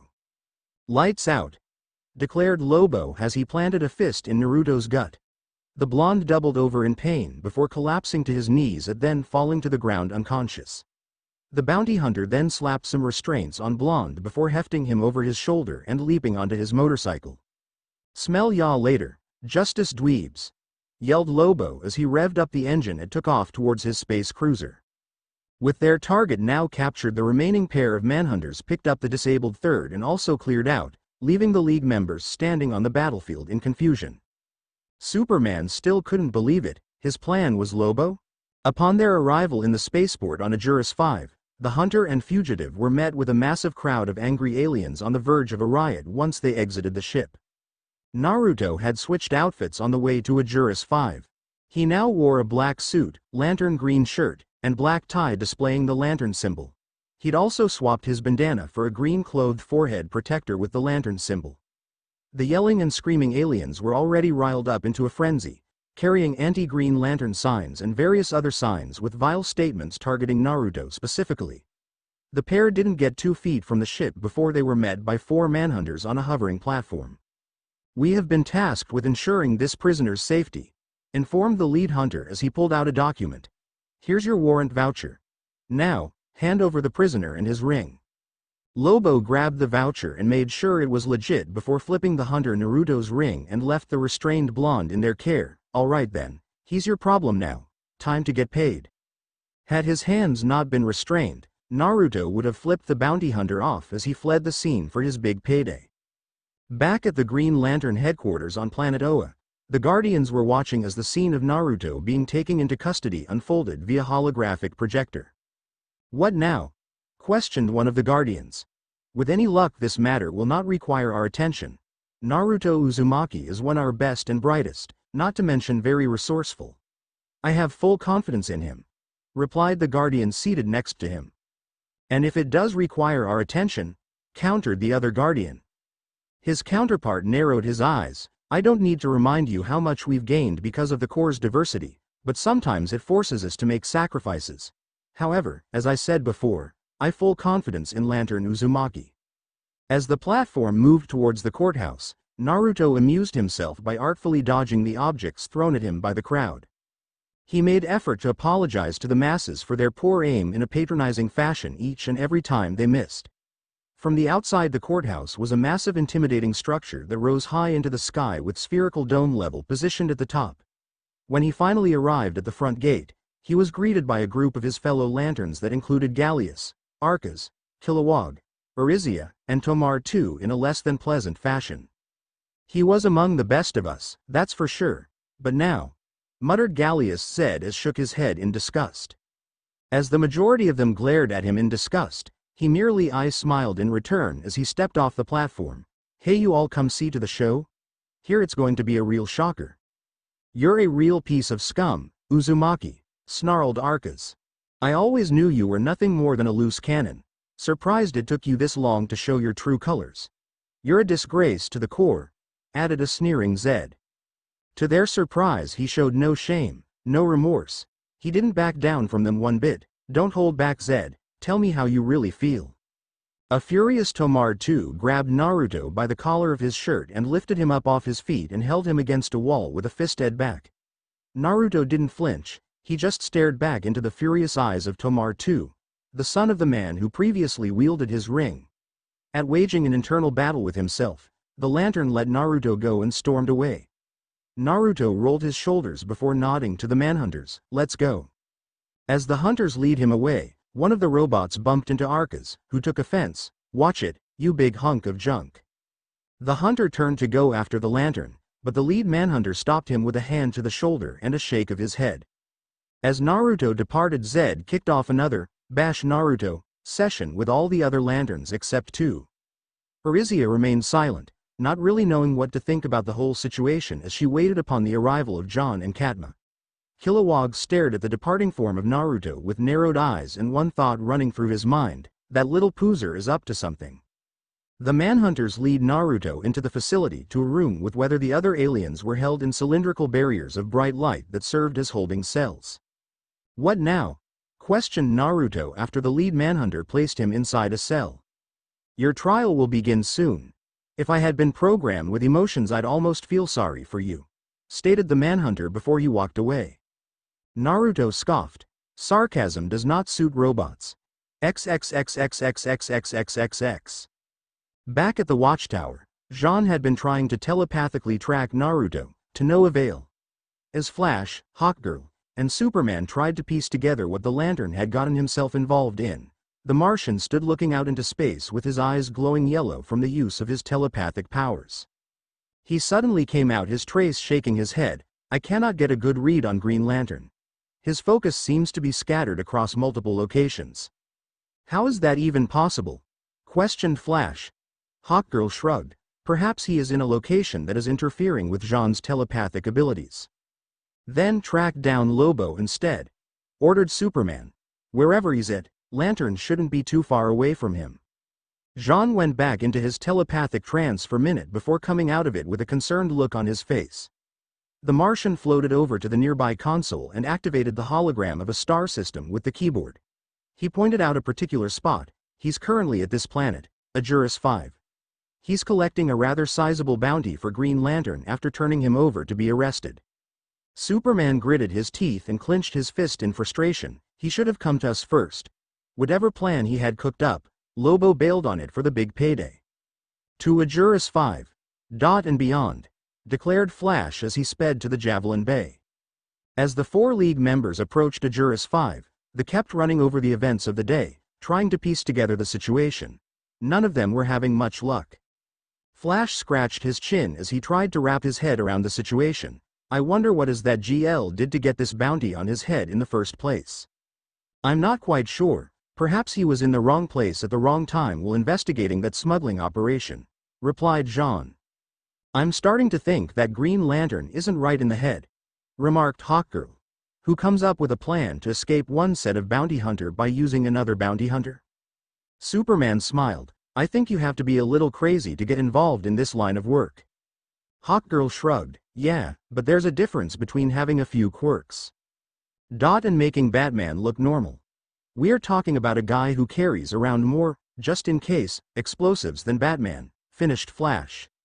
"A whole lot more," simultaneously thought Superman, Hawkgirl, and Jean. They all had seen Naruto's large collection of homemade explosive tags at work when reviewing film from the battle with the invaders, and then learned that he doubled the amount on his person at any time since then.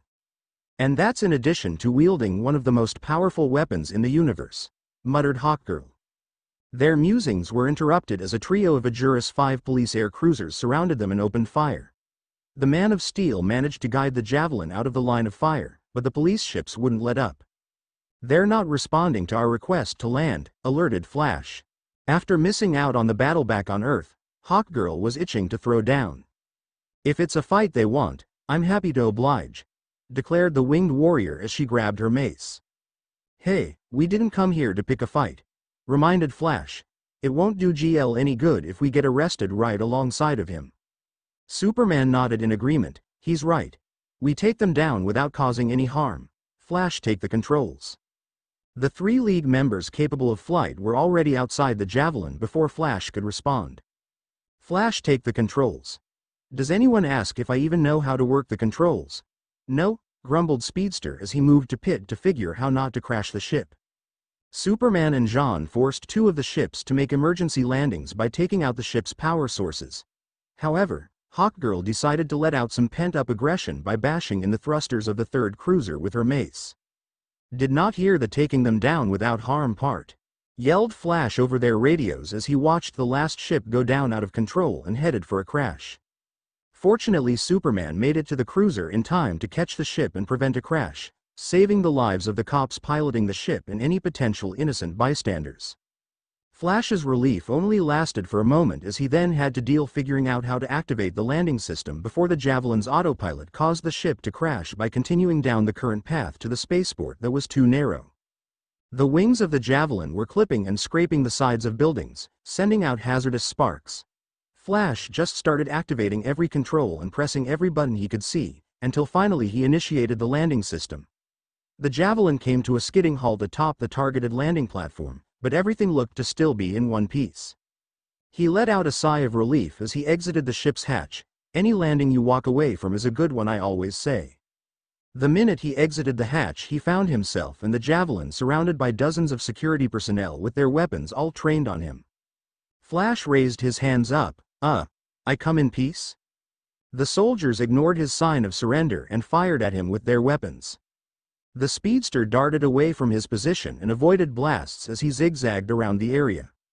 Several members of the security team quickly found themselves both unconscious and relieved of their weapons. The speedy hero then caused several of the men to unleash fire on each other in their effort to take him down. He kept wearing down their numbers until the others arrived and there was only one man left standing. Jean dropped down and grabbed the man by the scruff of his neck as he used his telepathy to read the soldier's mind before knocking him unconscious. Nice timing, quipped Flash. He was ignored by Jean, who had more important news. Green Lantern is being held close by, that way. The Martian turned and directed their attentions towards the courthouse. XXXXXXXXXX. Once they reached the facility where John indicated Green Lantern was being held, Superman used his heat vision to melt through the hard glass of dome-like wall, not knowing that it was a courthouse. As they flew inside, Naruto couldn't help but face palm at their timing and method of entry. The prosecutor had been giving his opening statement using rhetoric along the lines of, "There can be no excuse for this horror," and "An example must be made," and "There will be no escape from punishment." Then the Justice League decided to drop in on what looked like a jailbreak. The crowd immediately grew restless and started making chatter. "Order! We will have order," commanded the head of security. "What is going on here? Some sort of trial?" questioned Flash at the sight of all the people. "Apparently," responded Superman. "Remove these intruders immediately," commanded the third tribunal judge.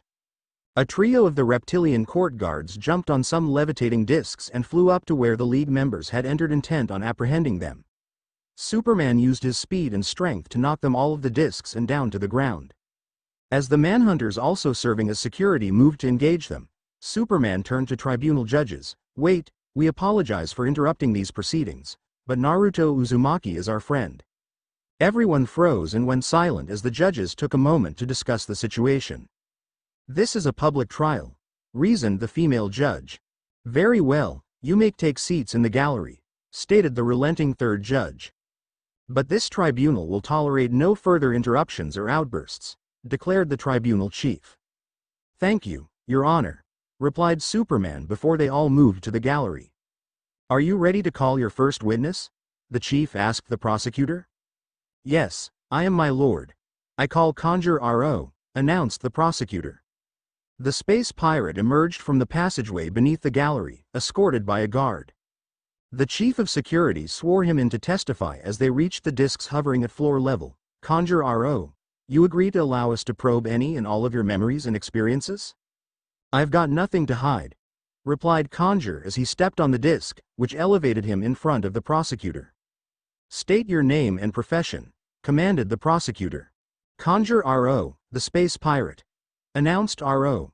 You are a criminal, and yet you are here to testify as a witness to another crime. Why? Questioned the prosecutor. I may be a thief, but my crimes are nothing compared to what he did. Answered RO, pointing at Naruto. The prosecutor activated some controls on the console in front of him and a cylinder of light enveloped the platform disc RO stood on. Tell us of your encounter with the Green Lantern Naruto Uzumaki. As Conjure RO told the tale of his encounter with Naruto, his memories were projected for everyone in the courtroom to see. He began the story with how he procured some blasters and was making a run to Ajuris 4, where Naruto started chasing him near the moon. He explained how he attacked Naruto, who in turn disabled his ship and interrogated him after he crashed on a moon.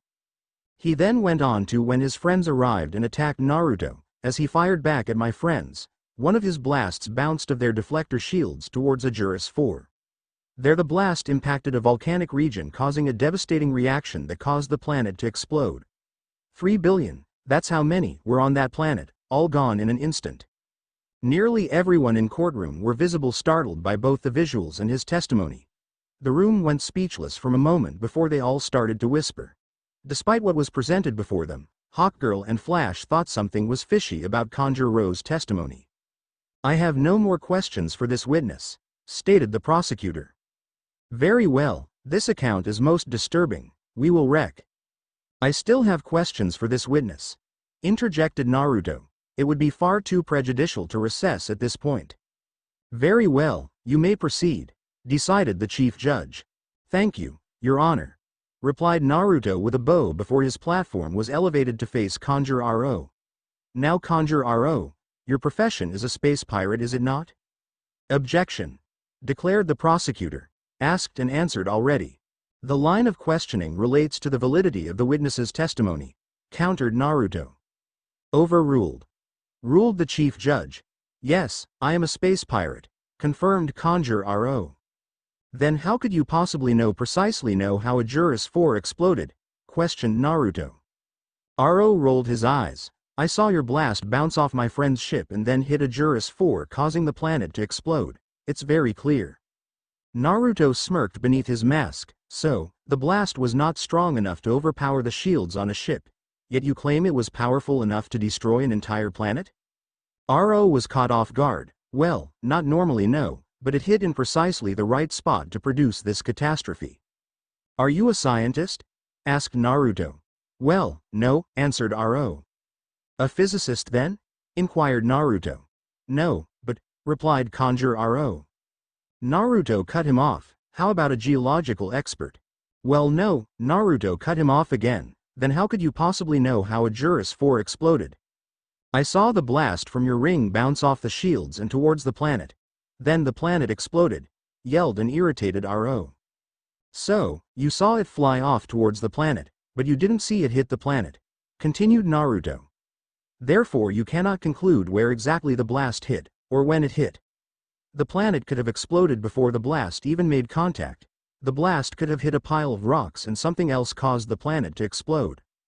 Objection. Is there a question in there? Interjected the prosecutor. I'll rephrase. Countered Naruto. From your recollection of the events, can you conclusively determine where and when the blast hit the planet before it exploded, or even if it did? RO glared at the lantern. No, I cannot. Then I move to strike from the record anything in this witness's testimony beyond the scope of seeing the blast deflect off the shields and towards the planet, proclaimed Naruto.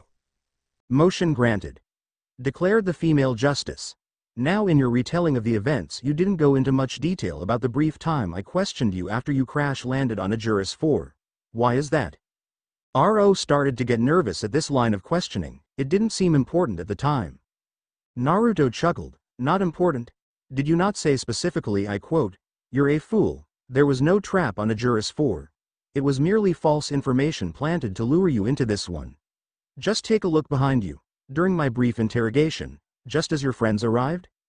Well, yeah, I said that, but that only had to do with payback for you busting our smuggling ring, defended RO. Naruto shook his head.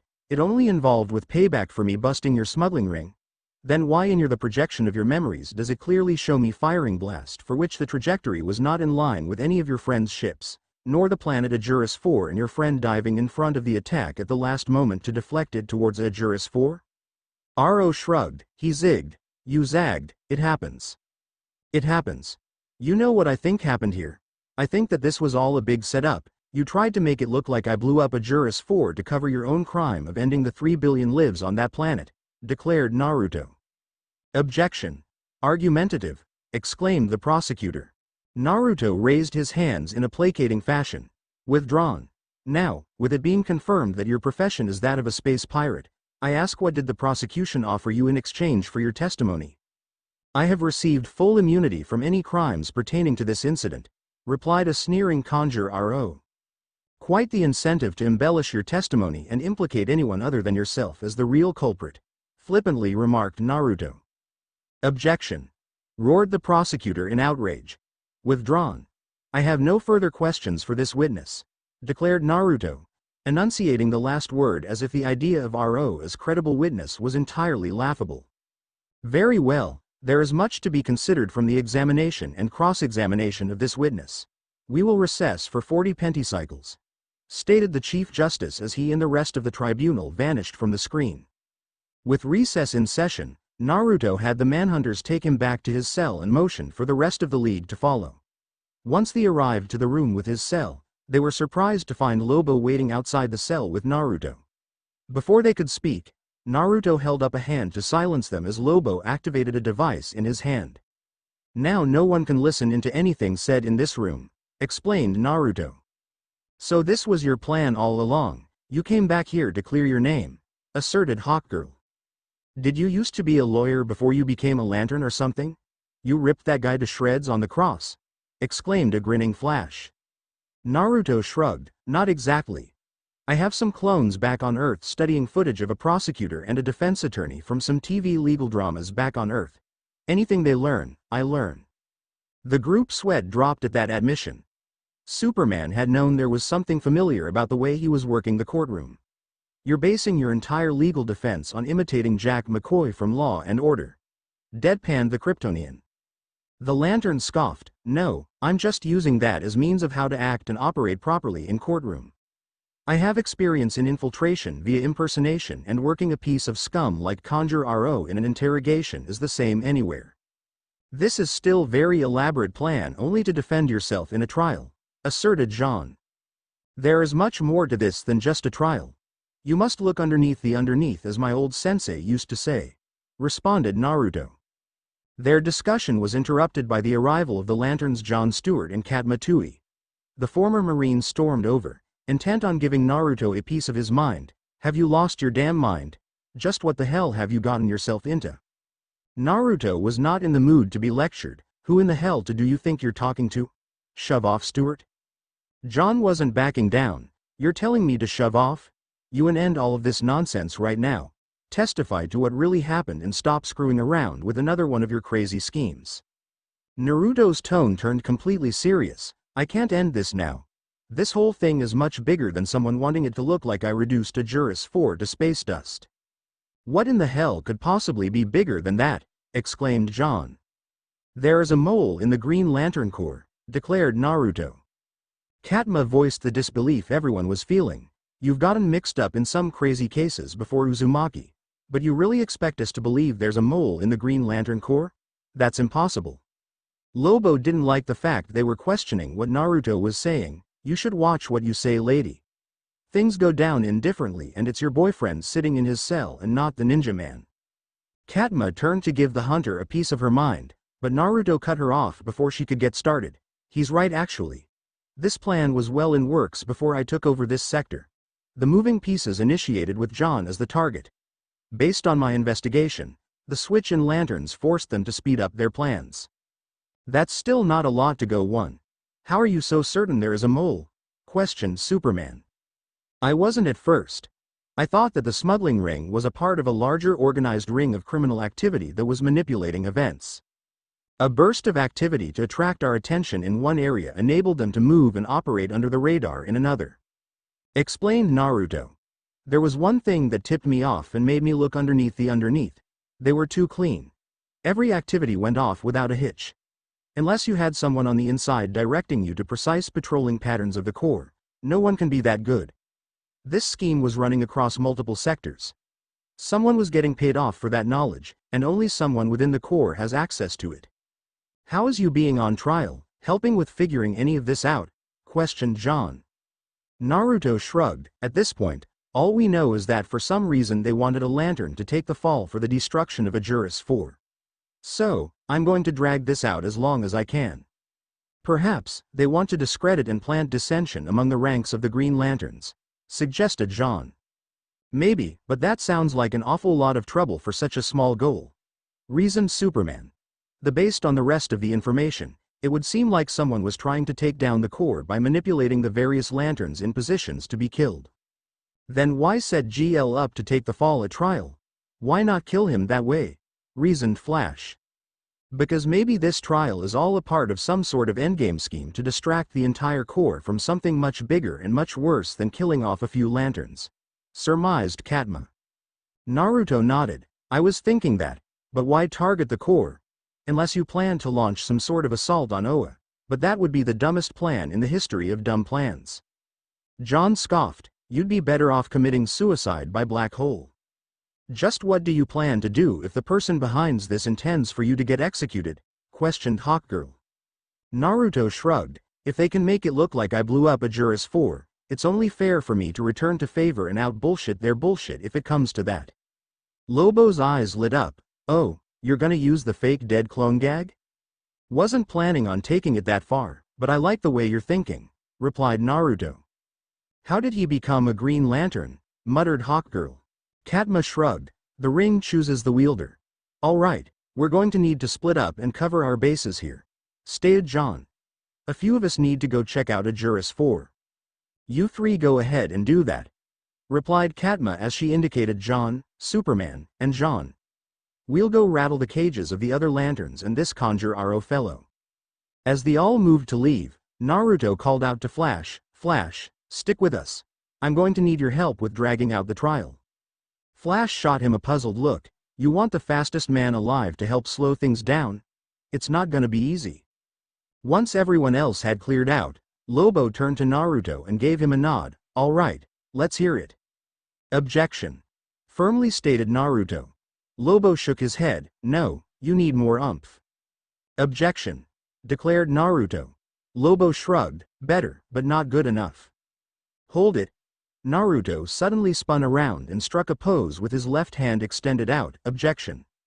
Lobo could have sworn he felt the room shake and an image of the word objection overshadowing Naruto. That's it, right there, the showstopper. Again. The chief prosecutor sat in his office on his computer trying to rework his strategy for the case. He hadn't expected the defendant to be able to turn the tables on his key witness so effectively. He knew if the trial continued along its current path, there would be no way for him to recapture the emotion needed to convict. As a result of proceeding to trial in such a quick matter, there simply wasn't enough time to gather hard evidence. His next move was now to call in various scientific experts to provide credibility to Rose's testimony, but that at best wouldn't be enough. I need to find a way to discredit this lantern, muttered the prosecutor. His thoughts were interrupted by his phone ringing. As he turned away from his monitor to answer the phone, he didn't notice the static distortion of a robotic face appear on the screen for a second before vanishing. Once he hung up the phone, he found he had a new message in his inbox. As the prosecutor read the message, his eyes lit up with excitement. Now this is something I can work with. All I need is for him to call one of his lantern friends to the stand. As Superman, John boarded the Javelin, the Martian voiced the question that had been on his mind since they left the courthouse. Is there any particular reason you want to investigate Ajuris 4? John asked Superman. It may lend aid in proving Naruto's innocence, but I'm not sure it will help with the bigger problem. You never know. Figuring out what happened on Ajuris the 4th of may lend a clue to who pulling the strings behind the scenes, reasoned John. That's one reason. The other is that someone wanted to make it look like Naruto blew up Ajuris 4. From Rose's testimony and the way Naruto discredited him, I've got a hunch on where to start, explained Superman. You going to let us know what that hunch is? Questioned John. Superman shook his head. Not yet, but I'm sure it will become clear for all of us once we get there. So has Naruto always been so began Hawkgirl. Katma smirked. Strange? Weird? Bizarre? An enigma? Hawkgirl let out an amused snort. Yeah, let's go with all of the above. I'll just say this, that whole, look underneath the underneath, thing applies to him as well, replied Katma. Hawkgirl rolled her eyes. Yeah, that clears up a whole lot. Just as they reached Cantina, the pair encountered a ticked-off Arisia storming out. What happened? Asked Katma. Nothing, just couldn't sit there anymore while the rest of those idiots sit around and badmouth one of our own, replied Arisia. It's like they forget that whenever anyone is in trouble, Naruto is always at the front of line to go bail them out. I had to leave before I couldn't stop myself from hurting someone. I guess there's no point asking for their help then. You can come with us. We're going after Conjure RO for some answers, explained Kat. The blonde's eyes lit up. As long as I get a few shots in. Katma smirked. After we get the answers. You two go on ahead, I'll catch up in a minute, stated Hawkgirl as she marched into the cantina.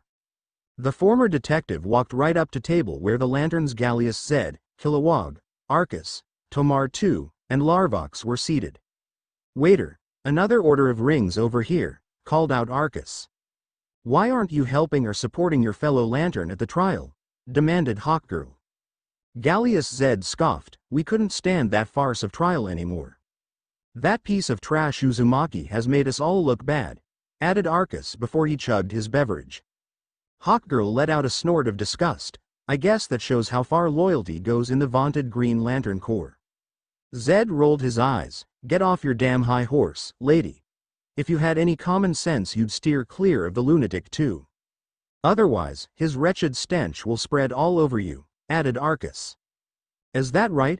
Questioned Hawkgirl. She suddenly brought her mace down on the middle of their table with authority. You're nothing but cowards, the whole lot of you. After another whack on the table she turned her attention to Arcus, who activated his ring and brought his arm up to shield himself as she hammered away at him with her mace. One overpowering strike knocked him out of his seat and into Zed, who also tumbled out his chair and hit the ground. The owner of the restaurant caught sight of the commotion and scrambled over to their table from his seat. Please, my friends, no weapons.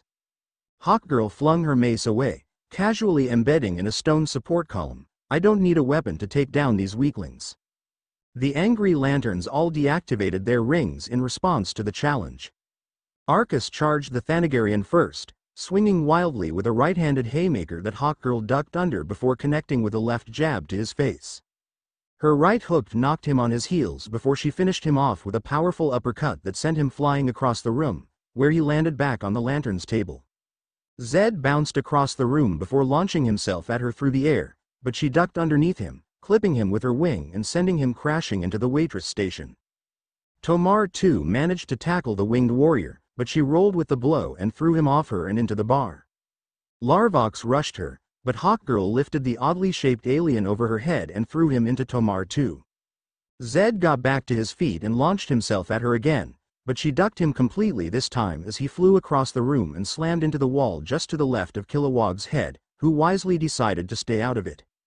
Arcus made another run at Hawkgirl only to catch powerful left to the face that sent him crashing into Zed and sending them both through the wall. She stepped back and kicked the spherical-shaped alien like a soccer ball, sending Zed pinballing off walls and various other objects around the restaurant. As Arcus ran back in from the hall to rejoin the fray, Kilowog had seen enough. He formed a barrier between Arcus and Hawkgirl with his ring, bringing the brawl to an end. This has gone far enough. Naruto would never turn his back on a friend in need. He's one of us, and I'm going to help him, declared Kilowog as he marched out of the cantina. In alley just outside the cantina, Conjure RO was having a heated conversation with one of the manhunters. Unknown to either of them, Katma and Arisia were eavesdropping on the conversation. You told me that this was an easy job, complained the space pirate. I don't see that lantern rolling over like a martyr. Do not concern yourself with the trial, its eventual outcome is irrelevant, reminded the manhunter. Still, if this goes south, I'm going to be the one on the hook here, ranted RO. I saw a couple of his friends depart on a ship to go check out a Juris 4. Which of his friends were they? Questioned the manhunter. The big guy in blue, the Martian, and the lantern John Stewart, answered Conjure. Kal-El and the others are of no concern to you. The improvements I made to your technology and security measures in place on the moon of Ajuris 4 will handle them," informed the manhunter. "You need to continue to maintain a low profile. Your integrity as a witness cannot afford to be compromised any more than it already is. This case cannot conclude until all the pieces are in place." "Fine, but if this starts going bad, I'm clearing out here," proclaimed Conjure RO before he stormed off back towards the courthouse.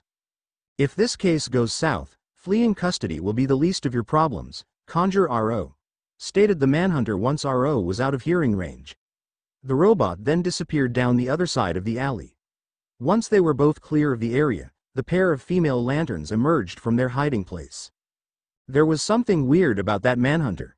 His voice didn't sound like it should," observed Katma. "That's the least of our problems right now. We've got to warn John and the others about that moon," advised Arisia. "You go do that. I'm going to stick around here and tail some of these manhunters," replied Katma. "We need to find out who's pulling their strings." Superman, Jean, and John Stewart had already begun their exploration of the moon of Ajuris 4, unaware of the dangers that laid in wait for them. Superman and Jean donned gray and gold spacesuits as they exited the ship to join John. "Now can you tell me what's wrong with this picture?" questioned Superman as they stood over the edge of crater just outside the Javelin. "The echoes of our pasts, the tragic loss of life," began Jean. Stewart cut him off. "No, that's not it. It's this moon. It shouldn't be here." "That's right," affirmed Superman. "This moon is still in orbit of a planet that no longer exists." "It can't be," exclaimed Jean as his eyes widened at the revelation. "This moon should have shot off into space the moment Ajuris 4 was destroyed." "But it didn't. Something is keeping this moon in orbit," asserted Superman. "I bet whatever is holding this moon in place is also responsible for what really happened to Ajuris 4. Don't forget the fact that Conjure RO said they were laying a trap for Naruto on this moon," reminded John.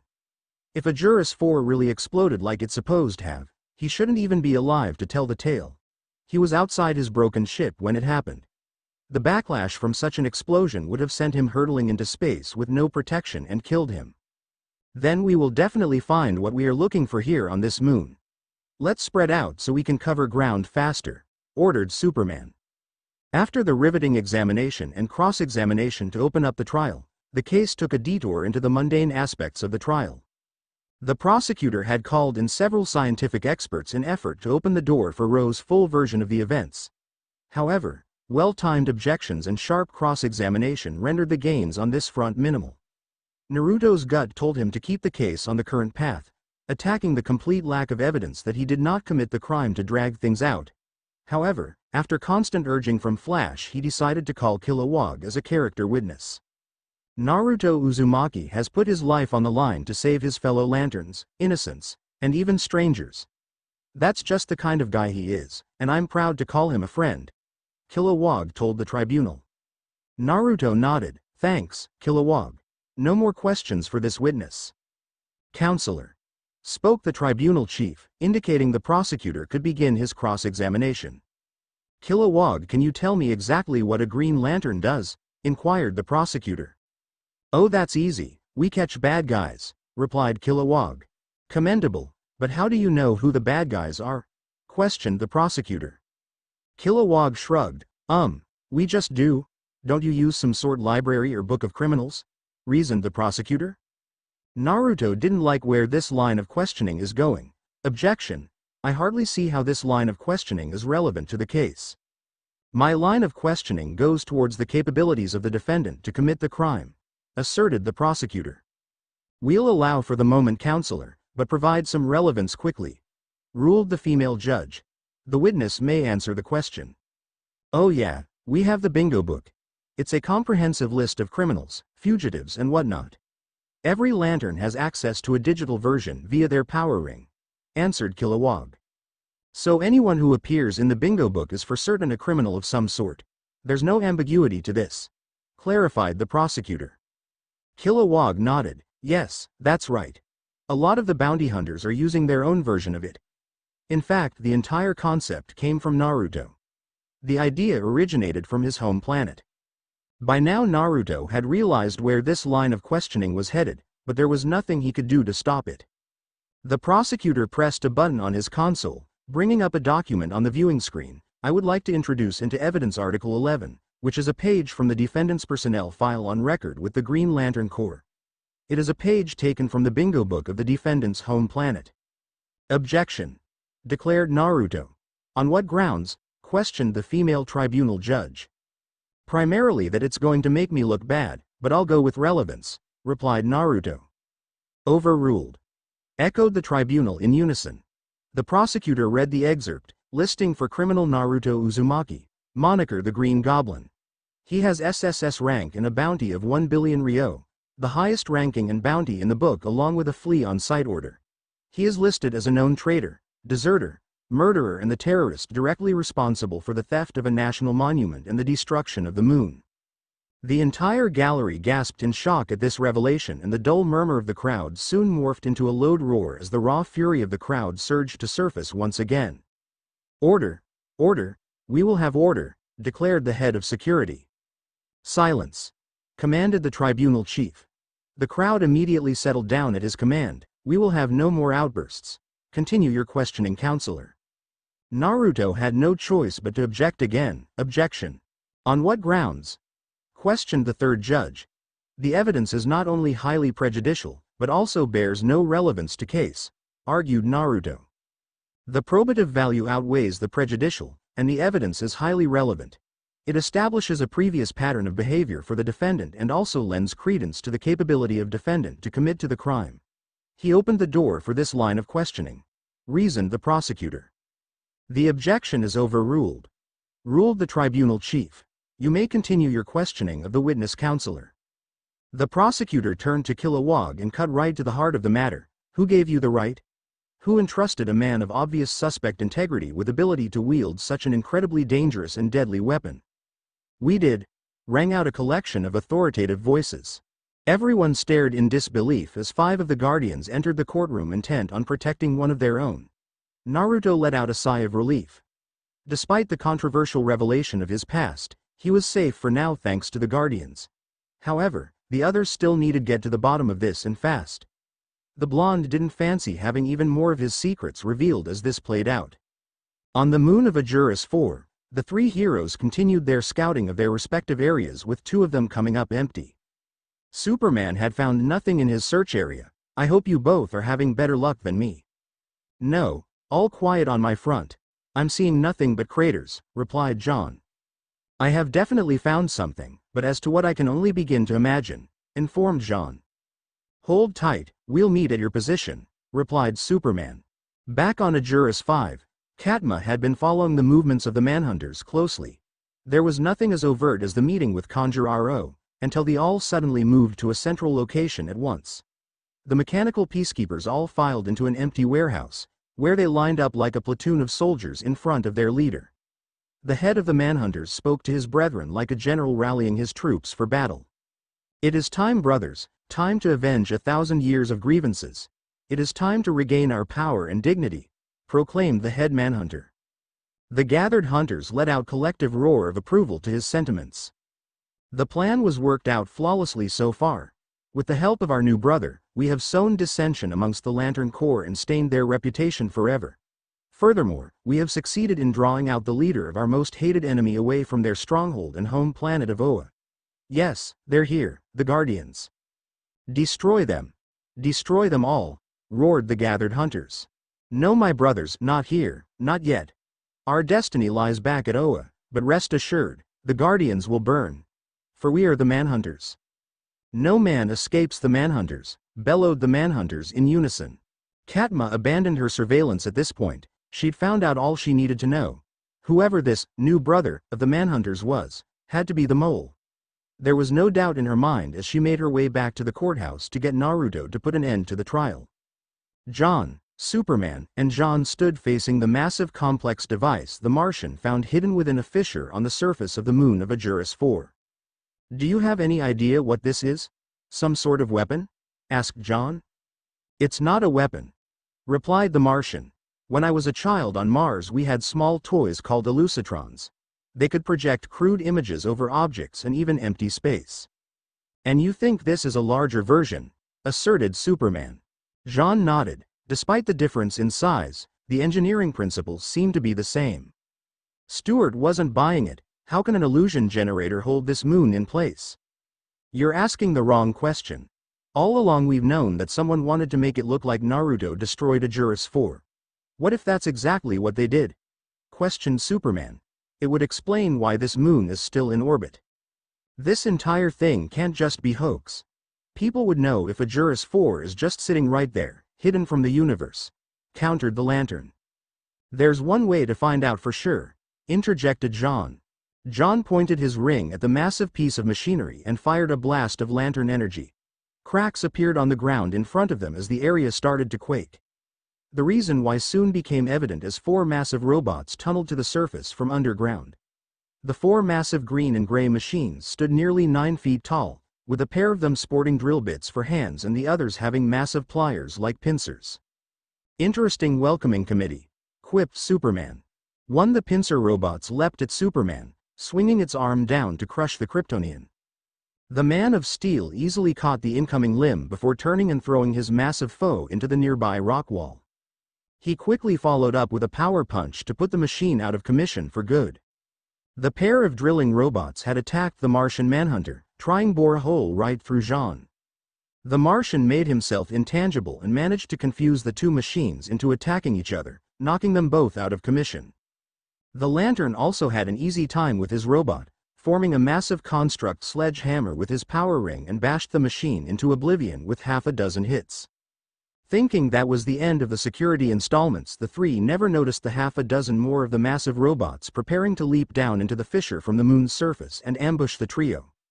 Just as they leapt off the cliff, they were cut down by a construct buzzsaw courtesy of the arriving Arisia. The trio of heroes looked up just as the robotic body parts started raining down around them. "What are you doing here, Arisia?" asked a confused John. "Came to warn you about the trap here, but it's a bit too late for that," replied the blonde. "How did you know there was a trap?" inquired Jean. "Kat and I were listening in on a conversation between that pirate conjure RO and one of those manhunters. This one was really strange though," informed Arisia. Superman prompted her to elaborate. "What do you mean by strange?" His voice, it didn't sound like normal. "The manhunters all pretty much sound the same, but his was distinctly different," explained Arisia. "So, the manhunters are behind all of this? That still doesn't make any sense," muttered John. "I'm pretty sure that's why Kat stuck around to keep an eye on them," remarked Arisia. "Either manhunters are the moles, or the mole is pulling their strings to cover his own tracks," surmised Jean. "I'd put my money on the latter," commented Superman.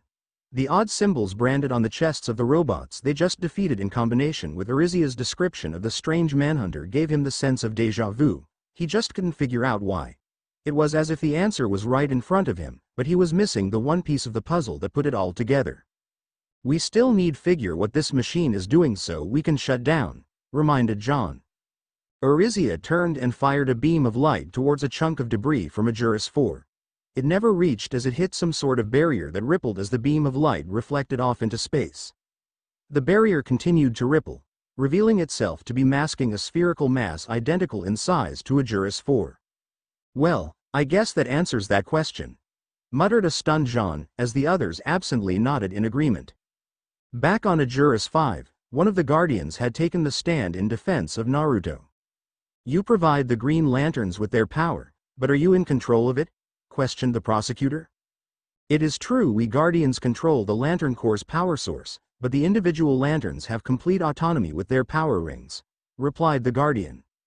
"So not only do you serve up great power to madmen like Uzumaki on a silver platter, you also are free from any liability. If something goes wrong, it's not your fault," argued the prosecutor. "You misunderstand, we give the lanterns autonomy because we trust their judgment," explained the Guardian. "And you are mistaken about Lantern Naruto Uzumaki being a madman. The actions taken by him on his home planet were approved by us. A being had nearly brought the anti-life equation into full effect on the entire population of the planet. Lantern Uzumaki's miscasting as a villain on his home world is a side effect of damage wrought to the psyche of the people of Saijin before he could defeat this entity. Yes, we'll gladly take your word for it. After all, it's not like you wouldn't do whatever is necessary to protect not only one of your own, but the lantern symbol as well, retorted the prosecutor. Objection! Exclaimed Naruto as disbelief. Withdrawn. I have no further questions for this witness. How much more can we hear? We demand an immediate judgment, demanded the prosecutor. Objection! All the facts have not been heard in this case, proclaimed Naruto. Unless you plan on taking the stand, I see how no further testimony could become relevant to this case, countered the prosecutor.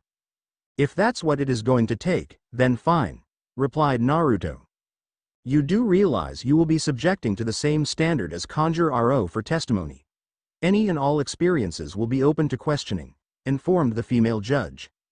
I will testify, affirmed Naruto. Very well, declared the tribunal chief. We will take a short recess and then return to hear your testimony. You reek of desperation, snarled the prosecutor as he glided past Naruto on his platform. Naruto pretended to clear his ear out with his pinky. I'm sorry, did you say something? As he lowered his platform to the floor level, Flash and Lobo approached him. You can't be serious about testifying, asserted Flash. Naruto pointed to his ear, where a radio piece was hidden. I've been listening in on the others checking out a Juris 4. They already figured out the problem, so I've got that in the hip pocket now. All this court crap is boring. I want to kick some tail, growled Lobo. The feeling is mutual, but we still need a few more pieces of information to get the bottom of all this, responded Naruto. He then guided the pair over to where the guardians were seated. I appreciate the support, but how did you know to come? Asked Naruto. Until they revealed my history, there was no need for you to show up. Your timing was way too convenient. We received a distress message from Jon Stewart about them utilizing your record with your home planet against you, explained the guardian who testified. Jon hasn't been here for a while, he's off investigating a Juris 4. Muttered Naruto as his eyes narrowed. That message was a fake. A fake that was sent by the Manhunters to lure you away from Oa, informed Katma as she and Hawkgirl arrived back in the courtroom to join the conversation. If the Manhunters are headed back to Oa, then we must return there immediately, declared one of the guardians. Back to Oa? They've been there before? Questioned Katma. We created the Manhunters, admitted the guardian. Say what? Blurted Flash in disbelief. It was before the Lantern Corps. We thought robots would make good peacekeepers, but they were flawed. They were unable to understand the subtle gradations between good and evil, explained the guardian. Naruto shook his head. And you didn't scrap them altogether? We reprogrammed them for lesser duties like tracking, hunting, and guarding. They didn't show any objections, replied the guardian. Not out loud anyway, but enough for someone to twist them up like a bunch of wind-up toys and set them loose on Oa, remarked Katma. Round up the rest lanterns lurking around here and book it back to Oa, stated Naruto as he tossed Katma his extra radio piece. Jon and the others are on Channel 3. Flash, Lobo and I will catch up after I finish things up here in a minute. Sound plan Uzumaki, but I think you're forgetting something, reminded Hawkgirl as she nodded towards where his ring was being held as evidence. Naruto edged an eyebrow at her. Did you really think that I would hand over my real ring when I know I'm innocent? The Thanagarian narrowed her eyes. That ring wouldn't happen to be some sort of secret explosive device, would it? Naruto rolled his eyes. No, it's just some toy lantern decoder ring. Explosives aren't my only method of diversion. Not your only method, just your favorite, remarked a smirking Flash. Katma, Hawkgirl, and the guardians immediately departed, leaving Flash, Lobo, and Naruto behind in the courtroom. It was only a few more minutes until the tribunal returned from their recess, expecting to hear Naruto's testimony. If the defendant would please take the stand, we will proceed with your testimony, ordered the female tribunal judge. I've changed my mind. I will not testify. I cannot testify, stated Naruto to the shock of the gallery. If you will not testify, then we have no choice but to render immediate judgment, declared the tribunal chief. You're not going to be rendering any type of judgment. In fact, you're going to let me walk right out of this courtroom in about 5 minutes, declared Naruto. And why would we do such a thing? Sneered the prosecutor. Because, I'm not the real Naruto Uzumaki. In a bit of sleight of hand, Naruto peeled back the sleeve of his suit jacket to twist his watch, when in reality he was accessing his power ring hidden in his sleeve. The result was his transformation in a glow of green light into a blue-skinned, orange-haired reptilian alien, I'm Special Agent Vrak1, Internal Affairs. This entire trial was one big sting operation to expose a leak in the Justice Department. Impossible! Exclaimed the tribunal in disbelief. A couple of Internal Affairs agents leapt out of their seats in the gallery. Wait, a minute, you told us you were really from the Bureau. Naruto nodded. Yes, that was also part of my cover identity. I actually work for Ajuris Central Intelligence. A couple of allied Bureau of Investigation agents jumped up. But you told us you were the Department of Ajuran Security. He told us he was from the Bureau, countered a DOS officer. Who are you really working for? Demanded the prosecutor. Naruto paced back and forth on his platform. You want to know who I'm really working for? This was supposed to be deep cover, but fine. I'm from the AFP, I'm an Ajural. The Ajuris Federal Police? An Ajural, they all exclaimed in disbelief. Up in the stands, Lobo barely held back his laughter while Flash wished he had some popcorn to enjoy the show. The disguised Naruto pointed out the window behind them. Look to the right out of that window there. What do you see? That is the People's Democratic Republic of Ajuris too. I didn't know who I could trust, so I had to throw everybody off the trail. It was only thanks to Lantern Uzumaki and his connections that we could pull this off and discover that the Manhunters had gone rouge. That information you received about Lantern Naruto Uzumaki was completely fabricated. We left the bait for the Manhunters and they took it. That's all fine and dandy, but it still doesn't explain what happened to Ajuris 4. Someone must answer for that, demanded the prosecutor. Naruto smirked. Ajuris 4 is right where it's always been. What you see is an illusion provided by none other than your star witness Conjure RO. Right as he said this, the Elusitron back on Ajuris 4 was destroyed by John and Arisia, causing the blue planet to reappear in the skyline of Ajuris 5 to the shock of the prosecutor, the tribunal, and the gallery. RO tried to make a run for it, but he was immediately held up by security personnel. Why go to all this trouble? What was the point? Questioned the tribunal chief. Naruto glanced around the room shiftily. I shouldn't have even told you this much. I could lose my Ajurailhood. You're what? Exclaimed the prosecutor in disbelief. My Ajurailhood, declared Naruto. Listen, the truth is I was doing it all for my home, the black, the gold. He turned and glanced at the Ajuris 2 world flag before proudly thumping his chest. Dot and the orange. Now if you'll all excuse me, the job is not done yet. I've got some robots on the loose that need to be recycled into toasters. Naruto leapt from his platform down to the passageway leading underneath the gallery, exited the courtroom on a dead sprint. He was quickly joined by Flash and Lobo, as he slipped on his power ring and switched back to his normal features and lantern uniform. Lobo, you still got that boom tube on your ship? Asked Naruto. Yeah, replied the bounty hunter. Naruto nodded. Good, we can beat everybody there. You should probably loan Flash an energy blade too. I'm pretty sure you just pulled a Kaiser Soze back there, joked the speedster. Naruto and Lobo just shot him a blank look. Kaiser Soze, the usual suspects? Kevin Spacey? Flash shook his head. You guys need to get out more. No, what we need to do is send these manhunters to the scrapyard, declared Lobo. Naruto let out an almost sinister laugh. Some idiot thought it would be a good idea to make a play on the Guardians and Lanterns right in our own backyard. I feel obligated to introduce them to my particular brand of hospitality by shoving my foot right up their ass. A vicious grin formed on Lobo's face. You're in fine form today, Ninja Man. Those tin cans won't know what hit him. Wait, you figured who's behind all this? When? Asked Flash. Naruto shrugged. Well, I didn't actually figure out, my ring did. After the bingo book nonsense, I had it analyze on all pertinent facts and it came up with one name. It's Brainiac. The designs on the robots back on Ajuris 4's moon were his emblem, I'm sure of it. Asserted Superman. He and John were shielded by Arisia's ring as she and John led them back to Oa. But why would Brainiac be behind all this? Questioned Arisia. It doesn't add up. His goal is to fulfill his programming by consuming all knowledge in the universe and destroying it in the process. What could help more with that than both the knowledge and power of the Guardians? Reasoned John. It doesn't matter why he's doing this, we need to shut him and those manhunters down for good, declared John as he picked up the pace with his ring. Due to the trial and other various incidents across sectors, practically the entire Corps was off base at the moment, leaving only half of the Guardians as the only line of defense against the Manhunter's invasion.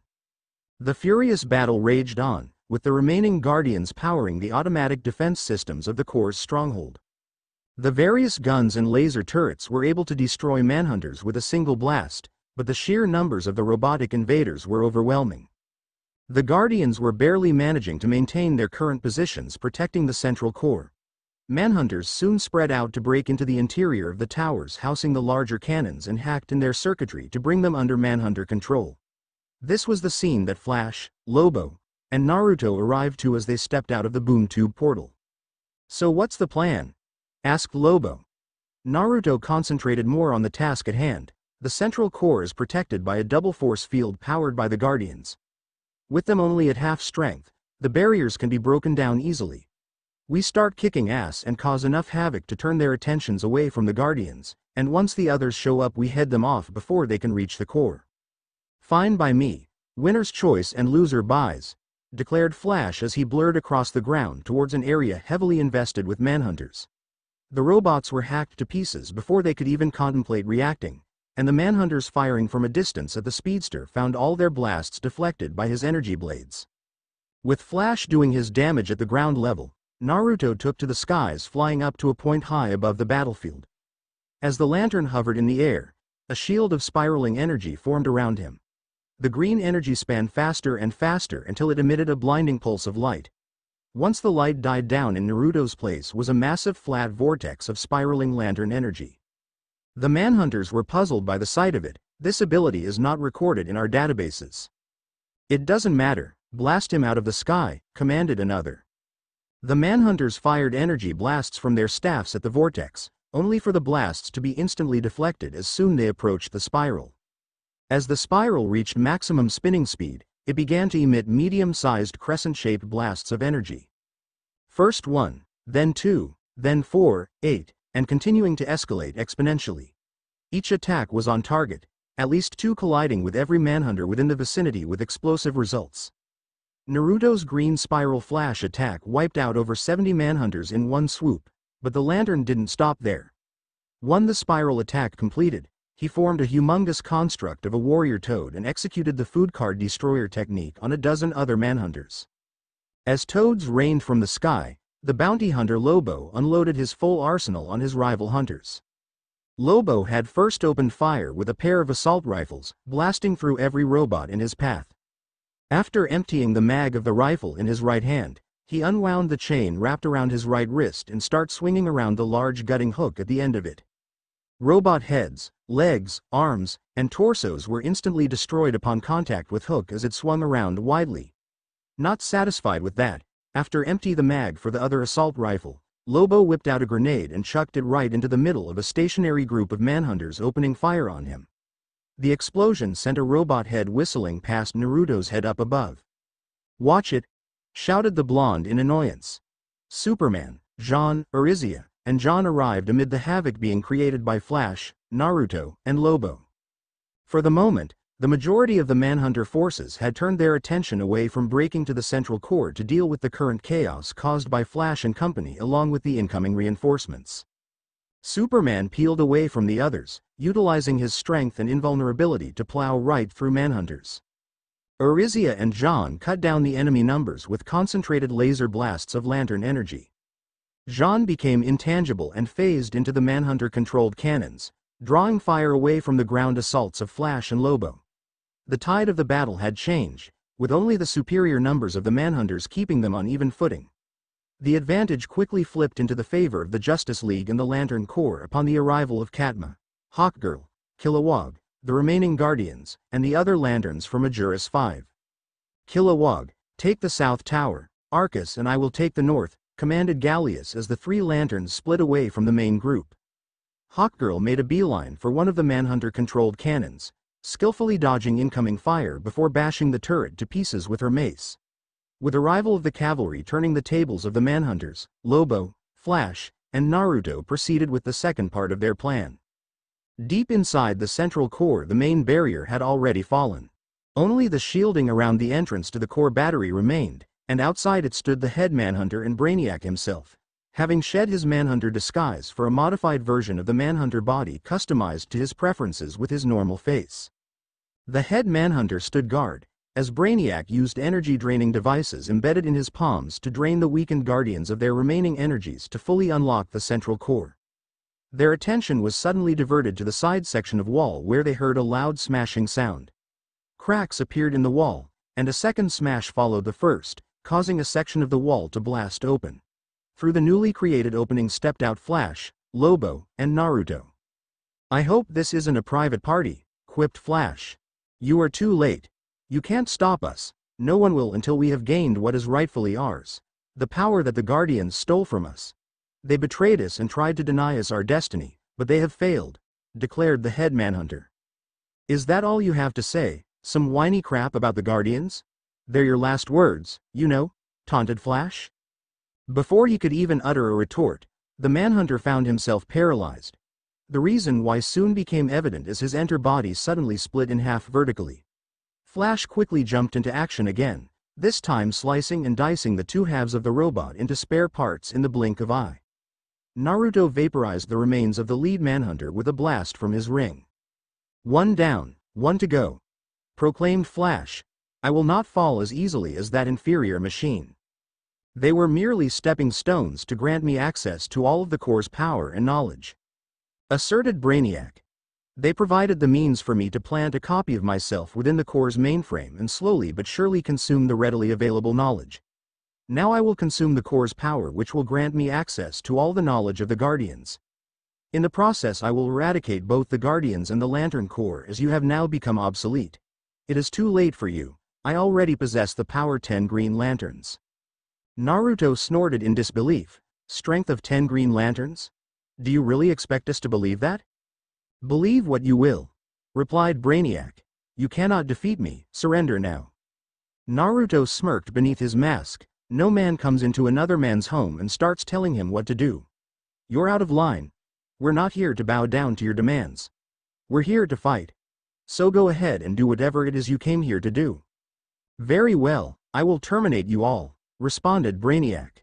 "You two go help the others. The three of us fighting this one metalhead is like using one of my C4 tags on an anthill. Besides, this is Lantern business first and foremost," ordered Naruto. A brief look of surprise and recognition flashed across the faces of Flash and Lobo before they immediately turned and hauled ass out of there, in anticipation of what was about to happen. "No, you will not leave. You will all perish here," declared Brainiac as he fired a deadly energy blast from his eyes at the two fleeing the scene. Naruto deflected the blast away from them with a barrier shield. "Your fight is with me. The others are of no concern to you. Got it, you toaster-headed factory reject? Very well, you will be the first of many lanterns to fall this day," declared Brainiac. Naruto let out a condescending chuckle in response. "It's a good thing you machines can't understand fear. If you had any sense at all, you'd all be running away from this planet as fast as you could. With all the energy I have absorbed from the Guardians, you are no match for me. No one on this planet is," countered Brainiac. "Well, if you really think you have the strength of 10 Green Lanterns, then prove it. Will all that power, one strong blow now should be enough to defeat me easily," retorted Naruto. "I have upgraded this android body to a level significantly beyond that of a normal Manhunter.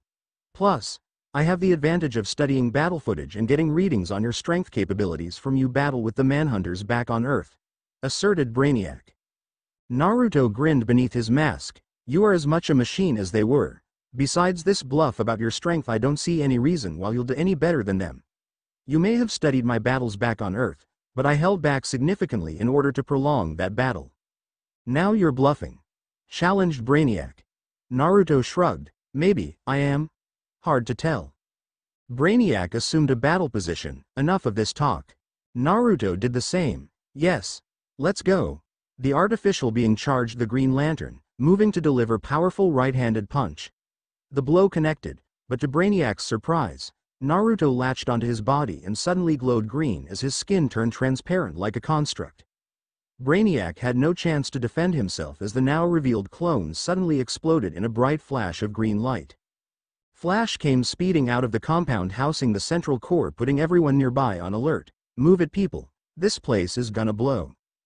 John, who had been about to fly into the central core compound via a hole in ceiling, froze in his tracks. What?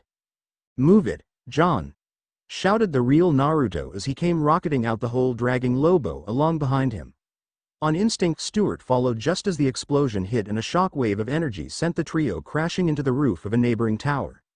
Smoke and debris poured out of the central core from the aftermath of the explosion. After regaining his composure, Naruto had his ring to scan the area of the explosion and found no trace of Brainiac.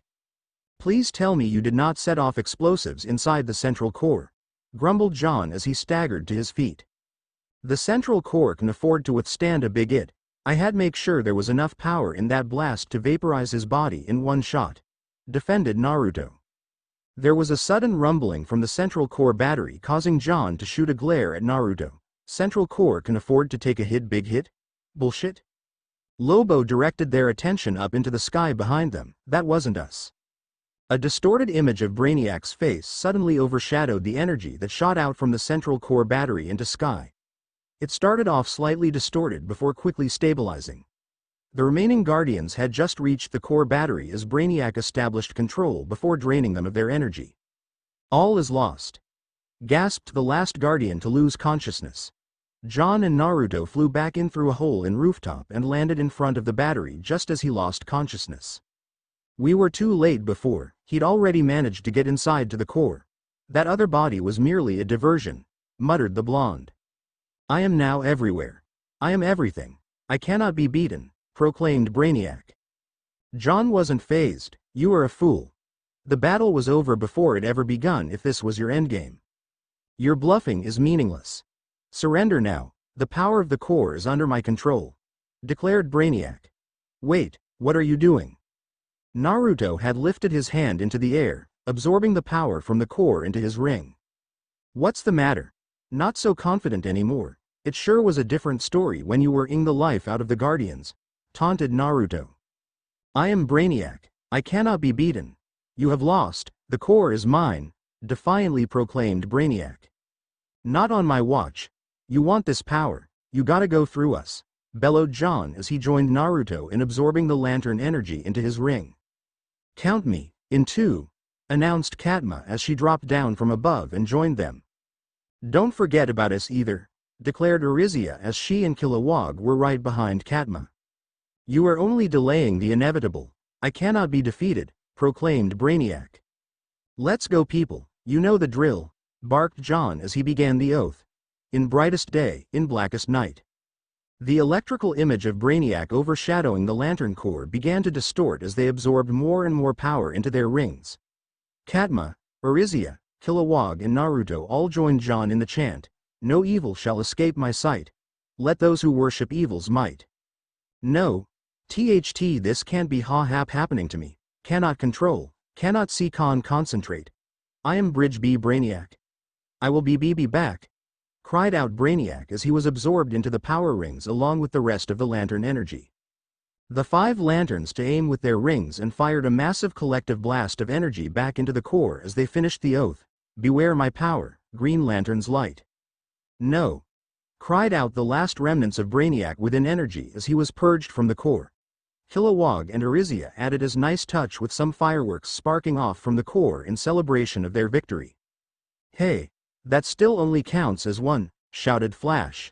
Having regained their powers from the core battery's reboot, the Guardians approached Naruto. "Once again you have performed a great service to the Green Lantern Corps. Thank you, Naruto Uzumaki." Naruto waved off the praise. "There's no need to thank me. I was just doing my job, nothing more, nothing less. And besides, I couldn't have done it without the rest of these guys or the Justice League either. It was a team effort, all the way around." Arisia shook her head in disbelief. "The guy saves the Guardians and the Green Lantern Corps from possible total annihilation, and shrugs it off like it's another day at the office." Kilowog shrugged. "That's the poozer for ya." The Manhunter uprising had turned into a complete rout. Not a single machine survived, as the parts of their dismembered bodies laid all over the central stronghold of the OA. The lanterns from the cantina had gathered around Hawkgirl, impressed by her handiwork on the battlefield. "You sure are some fighter, lady," complimented Zed. "Yeah, but we already knew that," added Arcus. As Naruto walked past them to join the rest of the league and Lobo, they stopped him. I guess we were wrong about you, Uzumaki. We should have known better, admitted Zed. The gathered lanterns waited for a response, but Naruto simply made a show digging into his ear with his pinky and flicking away some earwax. He then looked up, startled as if he'd just noticed them. Oh, I'm sorry. Did you say something? No? I'll be on my way then. Ooh. It burns, doesn't it? Taunted Arisia as she arrived with Kilowog to rub at their faces. All their heads dropped immediately, knowing they wouldn't hear the end of this one for a long time. As Naruto approached the league, they all noticed the thoughtful look on his face. Are you all right, Naruto? Asked Jean. The blonde waved him off. I'm fine. All's well that ends well in something or other. I just wanted to say thanks to all of you. I only got the ball rolling. This was a team effort from everyone. You guys really went beyond the call of duty today. And even though I don't have to say it, still I want to say thank you, and not just on behalf of the Corps. I personally am very grateful for all of your help. Hawkgirl smirked. Watching you squirm in court, I couldn't pay for better entertainment. Superman simply smiled. Anytime. Flash grinned and patted him on the back. Yeah, what are friends for? Especially friends who pay for dinner. Naruto grinned. Oh, so you did worse than Lobo? You're buying? There's no way either of you chumps outdid the main man's grand total of 107, interjected Lobo. 107. Huh. I got 142, gloated Flash. Naruto swore. Shit. I got 142, too. Aw man, we tied? Well, I killed the lead hunter, so this is my win, reasoned Flash. No way. I got Brainiac, who was behind it all. It's my win, countered Naruto. Trust me on this, GL. Let me take this win, I've got the perfect place in mind. We're going back to Earth and we're going to get kicked out of an Applebee's, proclaimed Flash. Naruto and Lobo shot each other a blank look before deadpanning. What's Applebee's? Flash simply chuckled and wrapped an arm around their shoulders. Gentlemen, you've got a lot to learn about the great treasures of the universe. But, have no fear. I, the Great Flash, am here to show you the ropes. The end. Now we will see you in the next video.